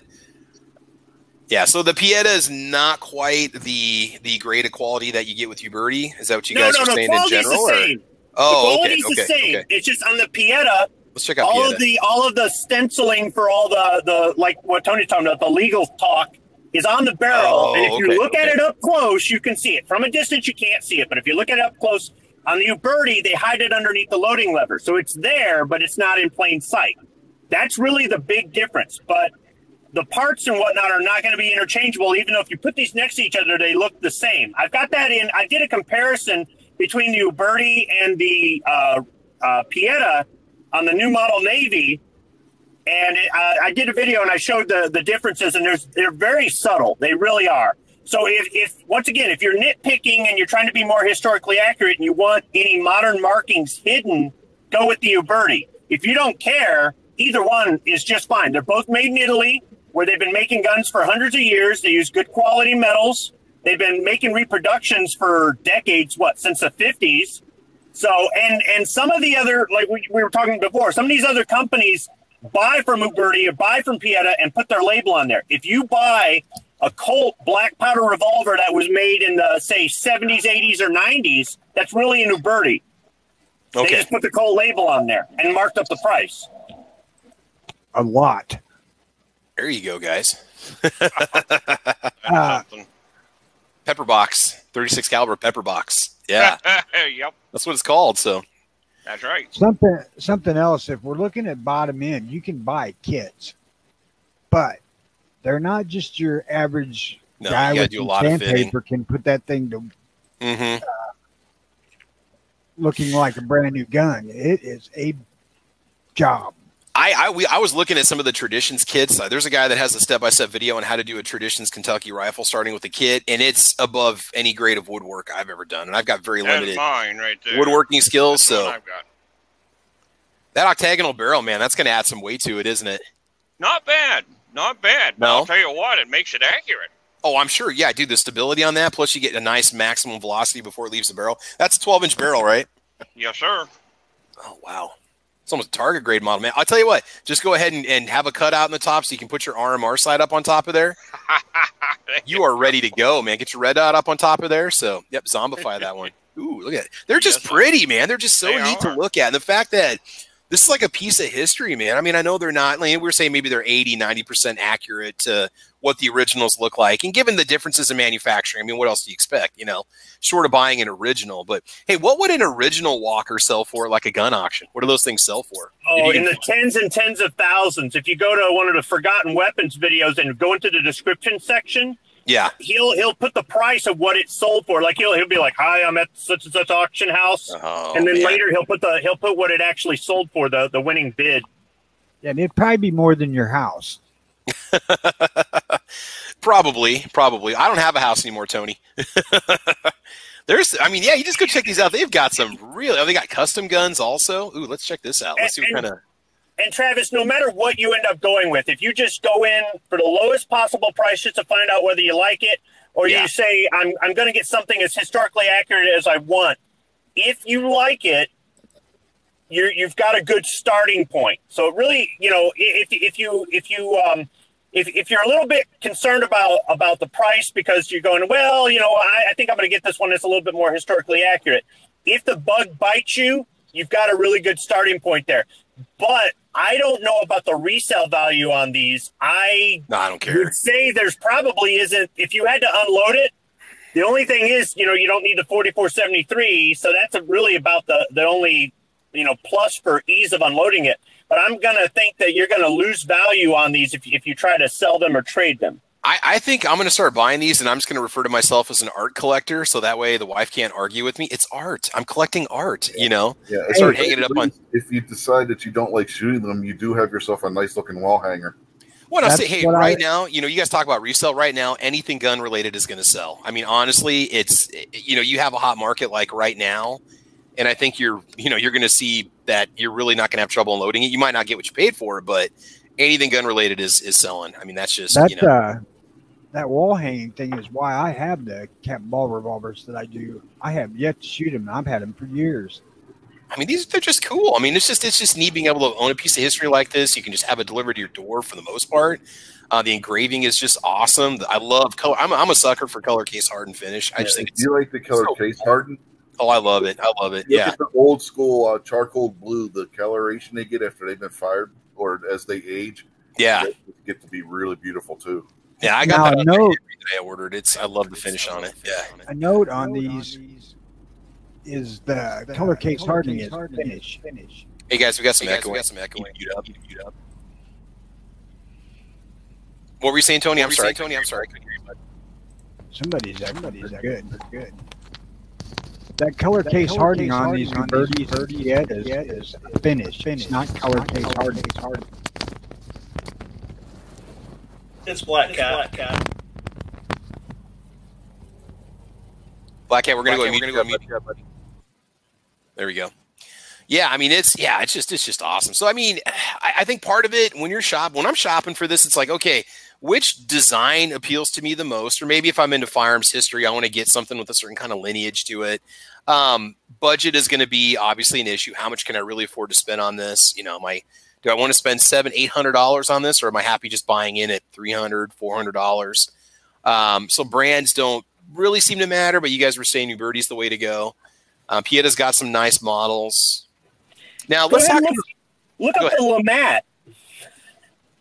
No, don't. It'll make me depressed. Don't do it. Why? What's up with the which company manufactures the Lamat? Mine's a Pieta. Both have them. The Uberti and Pieta have both made them, but they're both ridiculously expensive. Yes. What line is it under? Scroll down. See, right there. Actually, it's probably closer to Lamo. Okay. Because it's French. But I just call it. Well, we're in America, so we'll call it whatever we want. So yeah, exactly. It's a sandwich. It's a sandwich, not a croissant witch, right? Yeah, exactly. Yeah. There you go. Sorry about that, Travis. No, dude, don't worry about it. It's fine. Yeah, I'm gonna duck out anyway. You go set up my stream over on my channel. So okay, thanks for having me on, man. I just want to, hey, thanks a lot, man. We're just going to talk about cleanup a little bit, and I think we'll probably go ahead and call it. So I'm kind of curious to see what because I mean, the supplies are pretty straightforward. When you buy the kit, you get a lot of what you already need. Let's talk about cleanup on this thing, guys. What is the actual cleanup? What's the easiest way to clean these when you're done with it? I hear hot water. Okay, then you got to completely disassemble it and dry everything out, or what's just down the barrel? What can we just use? So CLP is not going to do it. You're telling me, right? You don't want to go that route. There's chemicals that they sell that are specific for cleaning black powder. If you don't want to just use hot soapy water. Dawn, yeah. What I use. Yes. So you soak the gun in it, or you have a mix of Dawn warm soapy water to pour down the barrel, or so what? The cylinder you could wash like washing dishes by hand. Mm-hmm. Just soapy and get a small brush and run it down the chambers. I get some pipe cleaners and clean the nipple with pipe cleaner. The barrel, the outside of the gun, you could wash it. You don't have to soak it, submerge it or whatnot. If you want to take off the grips to oil the spring or just to make sure that you've dried it out. As long as you don't submerge it, you're probably not going to get water in there or too much water in there. And then the barrel, there's different black powder friendly solvents to clean the barrel, and you can use a barrel brush, something like that. But otherwise, though, it's really just I guess if you dry it off quick, I've heard of people taking these things apart and putting them in their oven to dry them out and stuff like that. Oh, God, if you dry them off real quick, you're going to be fine. If you get a little bit of corrosion, it might look a little bit more historically accurate. If you look at the old guns, that they've got it on there. I was going to say, what did they use back in the day? They obviously didn't have Dawn. They use hot soapy water. They use hot soapy water. Hot soapy water. And but here's the thing. If you done. After the powder burns inside the gun, that's when the residue becomes corrosive. The powder itself is not necessarily corrosive, just setting in there. The thing is, it's not like your smokeless powder where you can go, you get home from the range, you got stuff to do, and you're like, I'll get back to it this weekend. By the weekend, you've got rust all over it. Okay. So you have to make time to clean it right away. You think about it, you look at Civil War, man, they didn't issue cleaning kits and crap like that. These guys did it with a stick and hot water. Yep. Mm-hmm.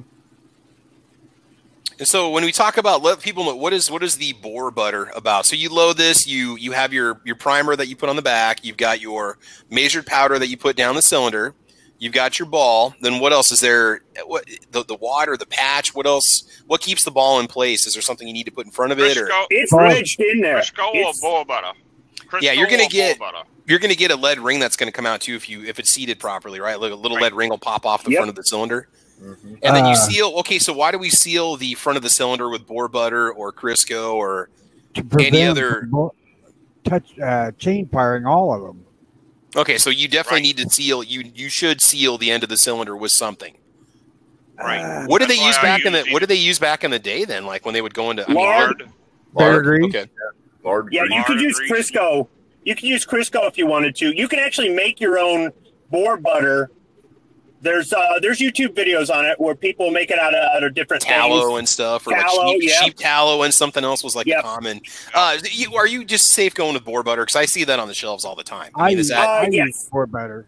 Okay, so you coat. So if you guys watch video, I would definitely recommend you watch like some reviews on how these things are loaded, so you got an idea. I watched probably a dozen videos on it. Now I understand the concept of what it takes to actually load it. But so unloading, you don't really have a choice. You're better off just shooting it, right? I mean, that's the idea with these things. They're not easy to unload, right? Take the caps off. It's unloaded as it's going to get unless you shoot it. True. But then you got to worry about the powder going bad. You're better off just shooting it. So, take it out with the intention that you're actually going to shoot it. Because, I mean, somebody goes and buys one like, well, I loaded it, but I didn't get a chance to shoot it. Now what, I see Traditions has an easy clean spray solvent. Would that be fine to spray down the barrel and around the action and inside the frame? What do you guys think there? Yeah. If you don't want to use hot soapy water or you want to use it in conjunction with hot soapy water, either way will work, yes. Can you use REM oil or CLP on the outsides of these things, or is that a no-no? Should you stay away from that? No, you can, but it just as far as trying to use that to clean up the residue from black powder, it's just not going to be as effective as it is on smokeless powder. Okay. But to prevent rust, yeah. Actually, for cleaning these things, if you're going to use some sort of chemical, probably the best would be ballistol, mixed 10-to-1 with water, or 1 to 10. 10 parts water, 1 part ballistol. The ballistol, do you have to buy? I've got a couple cans that Squib gave me of the aerosol. You're talking like a liquid ballistol, I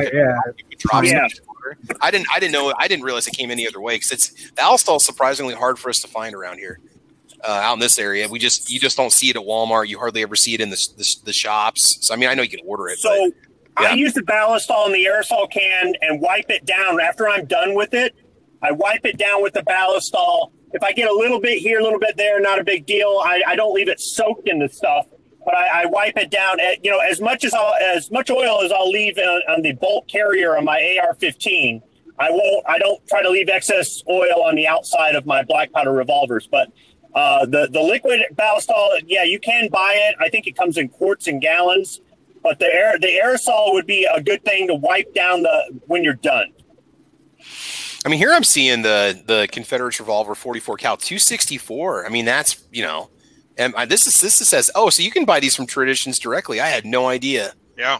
If you don't mind paying their asking price, I didn't realize, because most of these other ones are just saying find a dealer. That's what they say when you click on it. So I really do kind of like this one, this 1851 Navy black powder revolver ready pack, just as like a nice introduction to kind of get into. I think it's a neat looking gun. I know they said the capper's not the best, and the flask is tiny compared with what you might want. The powder measur's fine, and this kind of gets you into the basics. But yeah, if you want, they offer that in 36. Yeah. See, they do offer it as a kit in 36. Would you guys rather go 36 or 44? I know 36 is more historically accurate, but I mean, so many of them come in 44. Doesn't matter, really. Yeah, it doesn't matter unless you want to be historically accurate. Yeah. If you're going with a Traditions kit, you're not going to have a very accurate pistol anyway. So yeah. Of course, the kits, if you're just starting out and you don't know if you're going to enjoy it, if you're going to stick with it, the kits make a good option because they're cheaper and you got pretty much everything you need to get started. Okay, I might go that route just to kind of get the basics of it, get a feel for it, because I can always upgrade and buy the parts later. Say, well, you're wasting your money. Well, if it's just more of a hassle and I didn't enjoy it like I thought it would, I'm also, saving $100 too. I would definitely buy another one. I mean, I got a feeling once you pick one up, you're going to start looking at others and, Yeah, then if you like it, get yourself a good steel framed Uberti or Piata. Oh, yeah. You'll be good to go. Go get a Lamat. Yeah. The Lamat's an interesting one because it's not just a ball firing revolver. It's also a 20 gauge shotgun. Okay. Yeah. Yeah, Squib, by the way, how did you come to choose a Lamat in the first? Yeah, that's an interesting choice. First, so I for my first black powder revolver, I said go big or go home, and you went big. That's what I did. Well, yeah, no, but see, that's just it. When I bought them, they were $1,000 cheaper. 20 years ago, they weren't as much as they are today. I think the price they're charging today is ridiculous. No, I meant you went big because you probably bought the most complicated one that there is. I don't think so. No, I don't think so. I mean, I had a few problems with the loading lever popping off, and I just crimped the little clip on the side there. Okay, so this is what I did. I went to Dixie Gun Works in Union City, Tennessee. I walked in there and I said, I want a Lamat and I want everything to shoot it. And by the way, how do you shoot it? And the guy at the counter sold me everything I needed. He sold me Wonder Watts. He even sold me watts for the shotgun barrel, but he said, we don't have any shot for that. You're going to have to figure that out later. And he showed me how to do it. And he just talked me through it. And I mean, there's nothing to it. How to measure it, how to do it. I went back to the farm. The next day, I shot it. For the first time, I think I only put like two cylinders through it. So like 18 rounds, right? No shotgun, obviously. And then I washed it in the sink. And I said, okay, I'm going to need some more. I'm going to need some spare parts for this and some more caps and more balls. So I drove back down to Union City, Tennessee, and I bought like one of each part that they had in the store.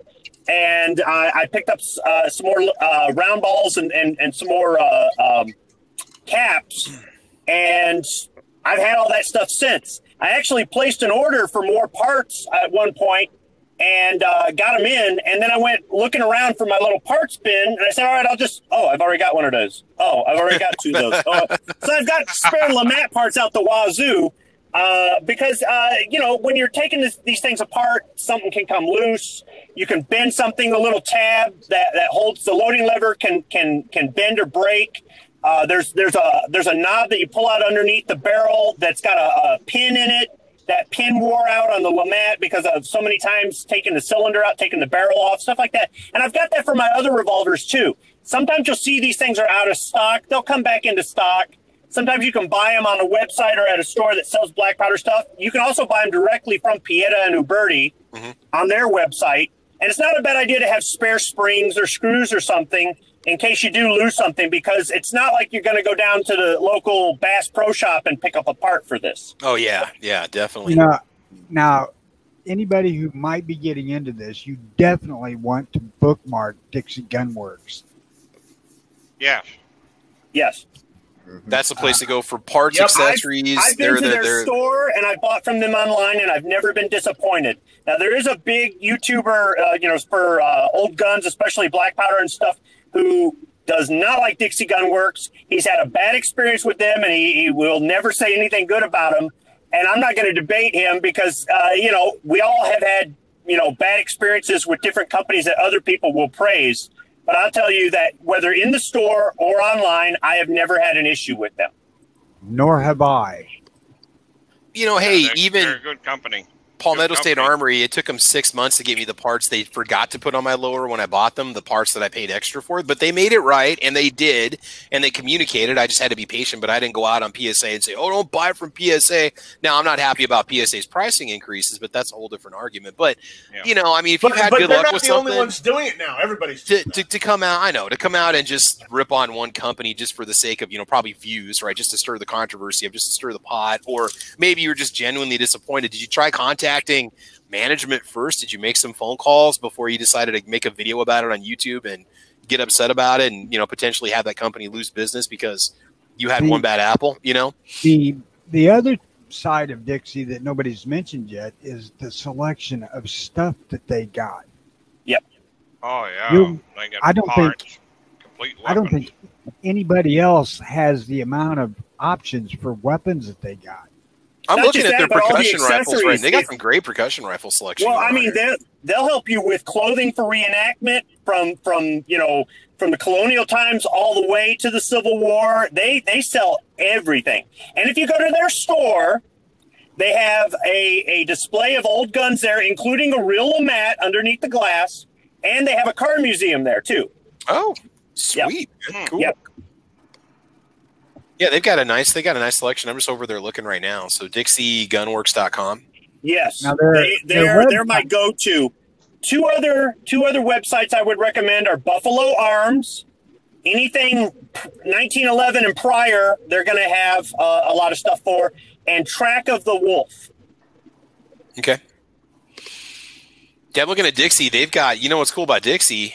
I'm just clicking on these randomly. They have guns in stock. There's so many places that are out of stock on all these black powder revolvers that I'm looking at. Like, no, there's places that just don't have them. I mean, you can, but they actually have 6 pages of black powder pistols, revolvers, and they've got a lot of this stuff in stock, which is pretty cool because so many places are actually sold out. I mean, I'm going to bookmark these guys because I don't have this one. I mean, and I don't.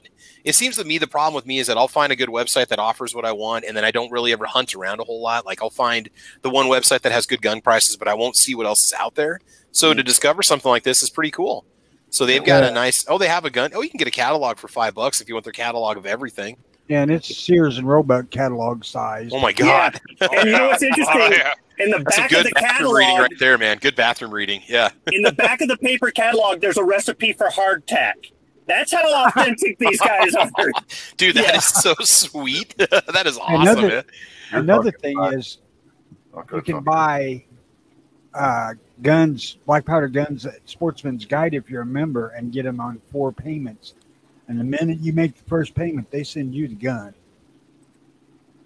Yeah, really? Holy cow. Yeah. Well, I mean, anymore with being able to get people's credit cards and checking account numbers for automatic payments, I mean, you kind of lock into a contract. I mean, I'm sure there's people that try to go after them, but anybody can pretty much find you anymore if you try to rip somebody off. I mean, really, it's, you know. Yeah, I have actually bought.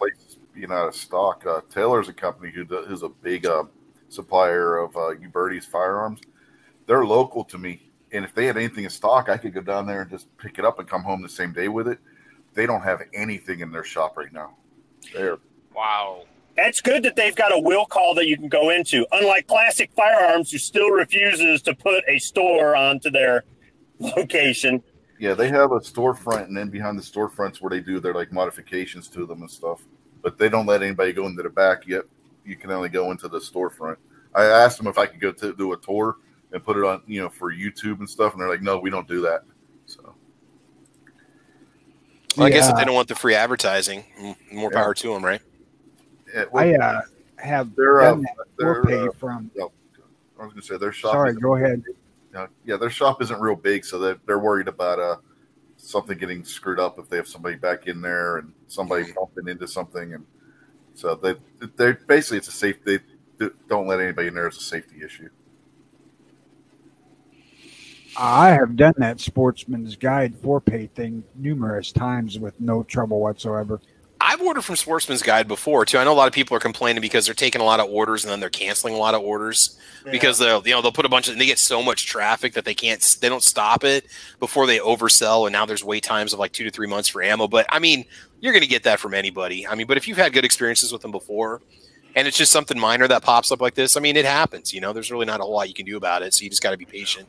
And that's the problem is, we're in this instant gratification society where people get what they want when they want it right now. And if something's not right, man, boom, they go full Karen. They just flip out and just, I want the manager right now, and then go make a video on it and rant about it on Facebook. People just need to chill, man. They just need to take a deep breath and step back for a moment. Yo, you never go full Karen. Don't just take a deep breath and walk away. Don't be that. Don't be that girl. Don't be that person. So. Yeah.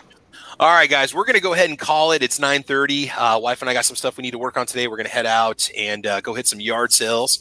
So we're going to see what's out there. But I think in the meantime, guys, we're going to go ahead and let you go. So, panel, we're going to let you put some closing comments out there. Hopefully, we kind of wet the whistle, so to speak, on getting you interested in cap and ball revolvers, just to show you what's out there, give you some ideas about prices, supplies. I mean, obviously, you can go in at any price point you can afford.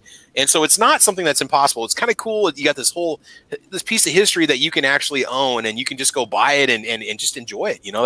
That's what the whole thing is about. So anyway, let's go ahead and let the panel go ahead and close it out. So Rich White, we'll go ahead and start off with you, man. Any closing words of wisdom, or plug your channel? What do you want to say?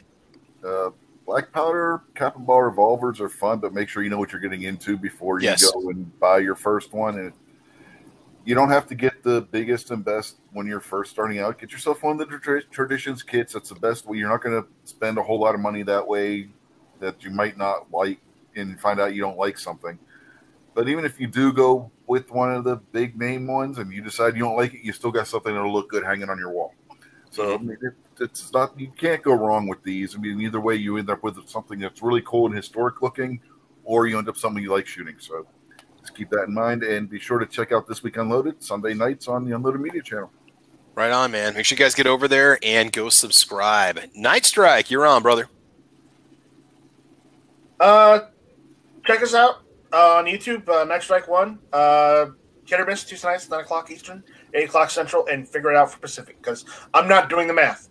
And, yeah, go to store.guntube.org. I still got plenty of GunTube Lube CLP for sale.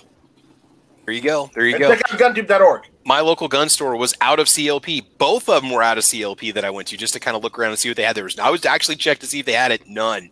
They had a little bit of Rem oil, but that was it. So you don't want to go there. Go get the good stuff. Go get the GunTube Lube.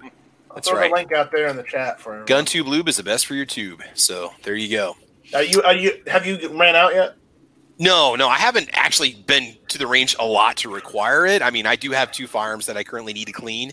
So I will be using more, but it goes a long ways. A couple drops on the patch, and you can really, I mean, it's outlasting the cans. I mean, my cans, I go through the aerosol cans so quickly because they're little, So, no, I love it. This stuff's great.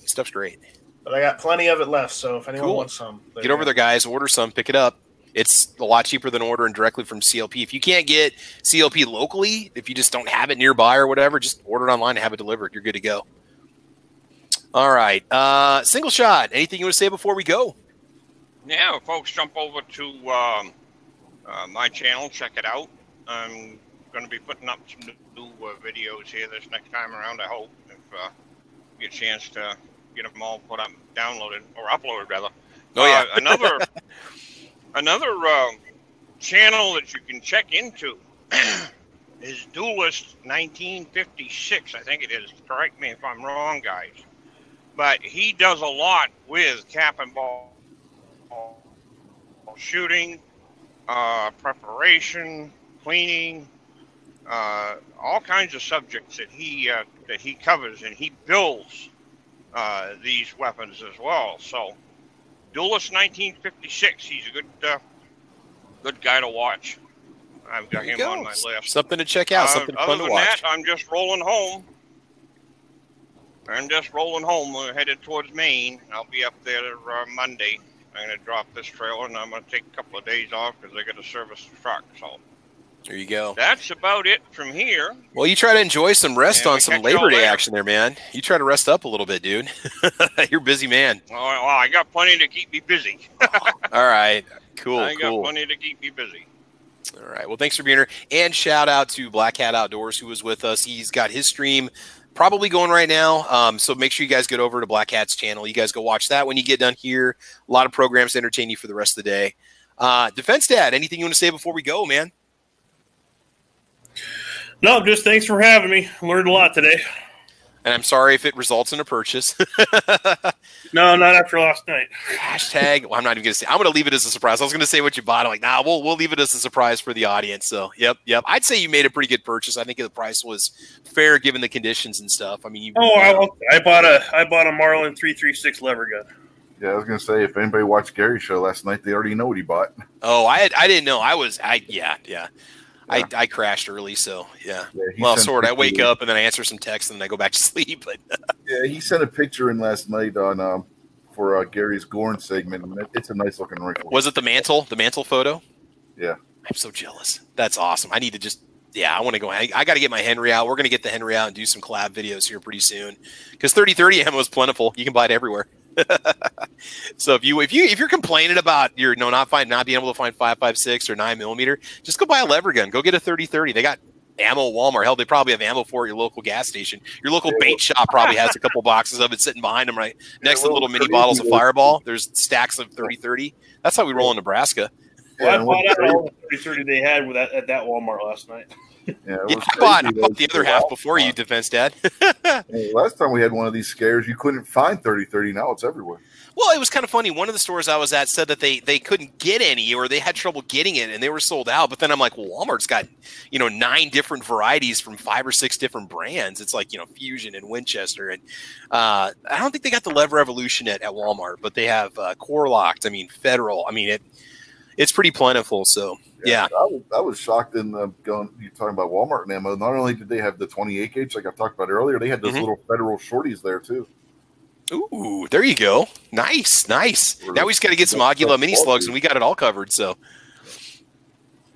all right, Tony. Anything you want to say before we go, man? Appreciate your wisdom and insight, knowledge on the whole cap and ball, discussion because I'm a noob to it. So, yeah, a couple of things actually. The guy, Duelist 1956, his name is Mike Bellevue, and he does do a lot. Another one is Blackie Thomas.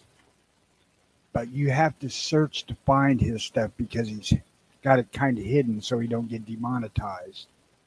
Well, you can hide from the YouTube algorithm. I'd love to know a secret on that. I don't know. Or if you're a small enough channel, they don't really start to take notice until you start to get lots of subs, and then you start to see your videos get critiqued a lot closer to with YouTube. But it's okay. Then once I get 1 million subscribers, I can show whatever I want, not get demonetized. I'll be like the big boy, so they don't have to worry about it anymore. I can stop caring. But anywho, yeah. As far as anybody thinking about trying to hunt with a cap and ball revolver, you can do it, but you have to think of archery ranges or less. For accuracy, I mean, we can peg a gong.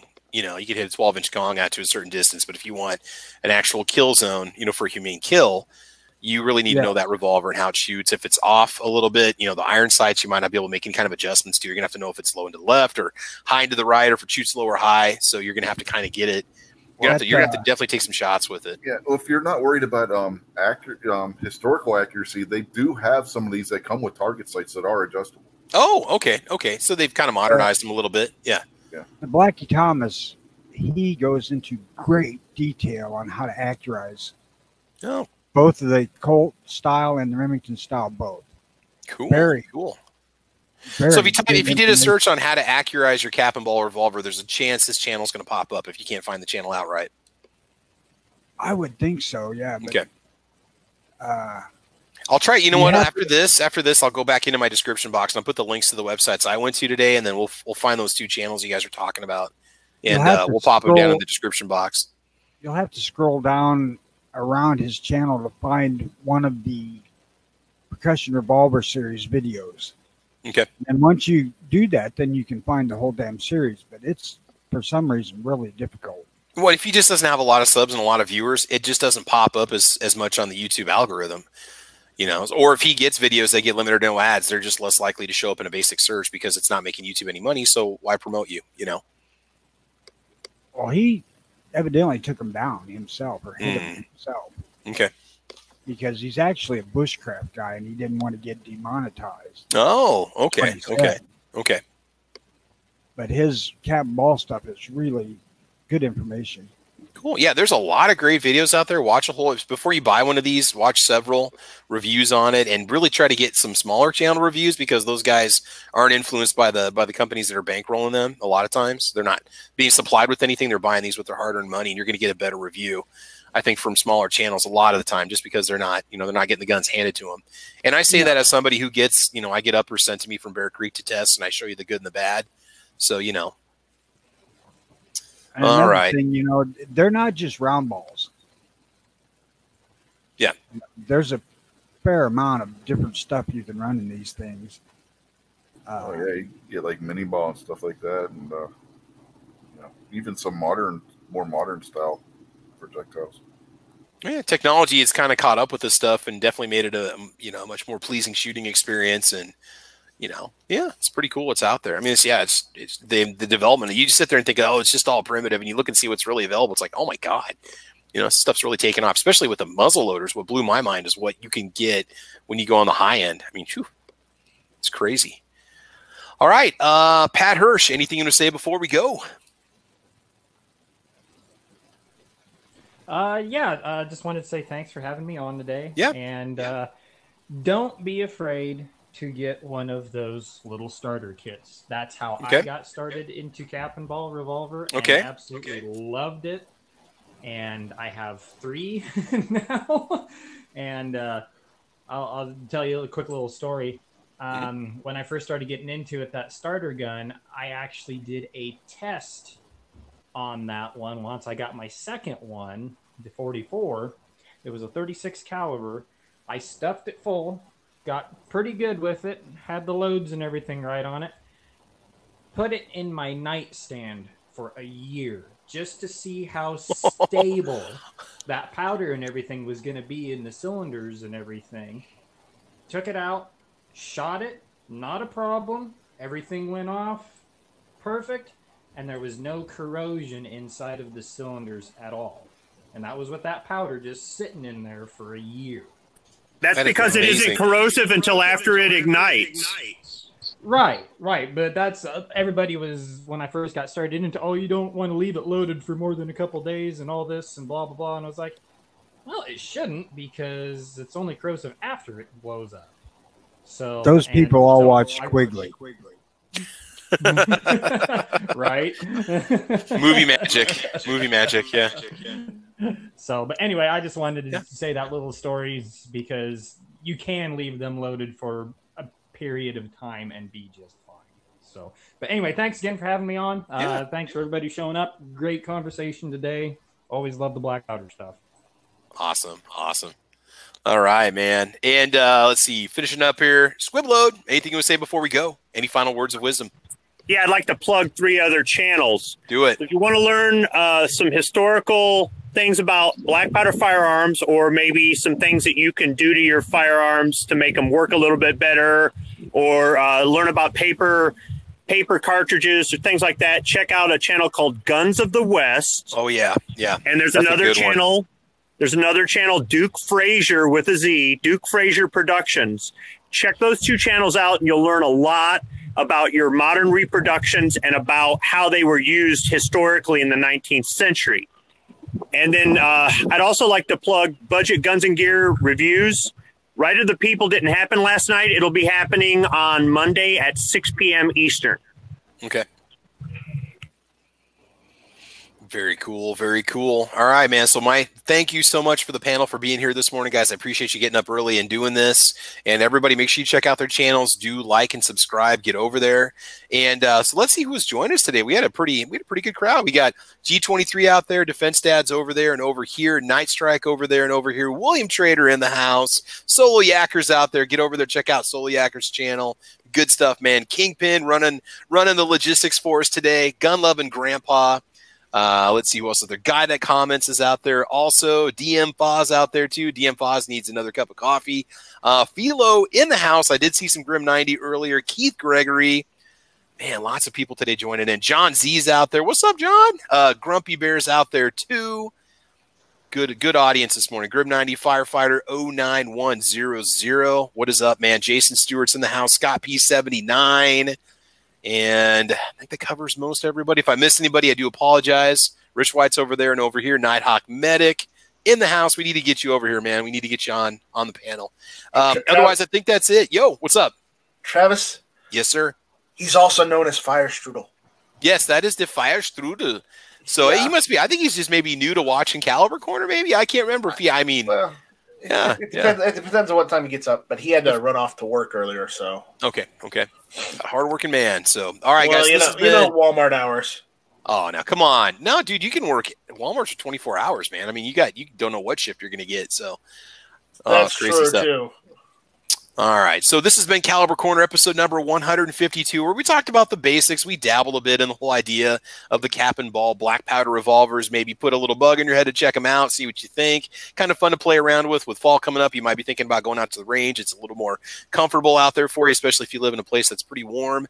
But otherwise, that's it. We'll be back, I believe, next Saturday. Not sure about the topic. We'll go back and look at the viewer request list and see what's out there and see if there's something we haven't covered yet. You can always make suggestions. Just email me at thecalibercorner@gmail.com. If you got a suggestion for an upcoming episode, something you want to hear us talk about, we can always go back and talk about a topic we've talked about before because, you know, things change, guns change, calibers change, and so on. And I think that's it. So thanks for watching, guys. Shout out to SS Pond for sponsoring today's episode. Guys, I want you to have fun. I want you to be safe. And as you know, we will talk to you soon. Take care, everybody. Have a great weekend. Have a great Labor Day weekend. Rest up on Monday if you can, all right? Take care, guys. Shall not be infringed. Shall never be infringed. Never be infringed. Never, never, never. Never.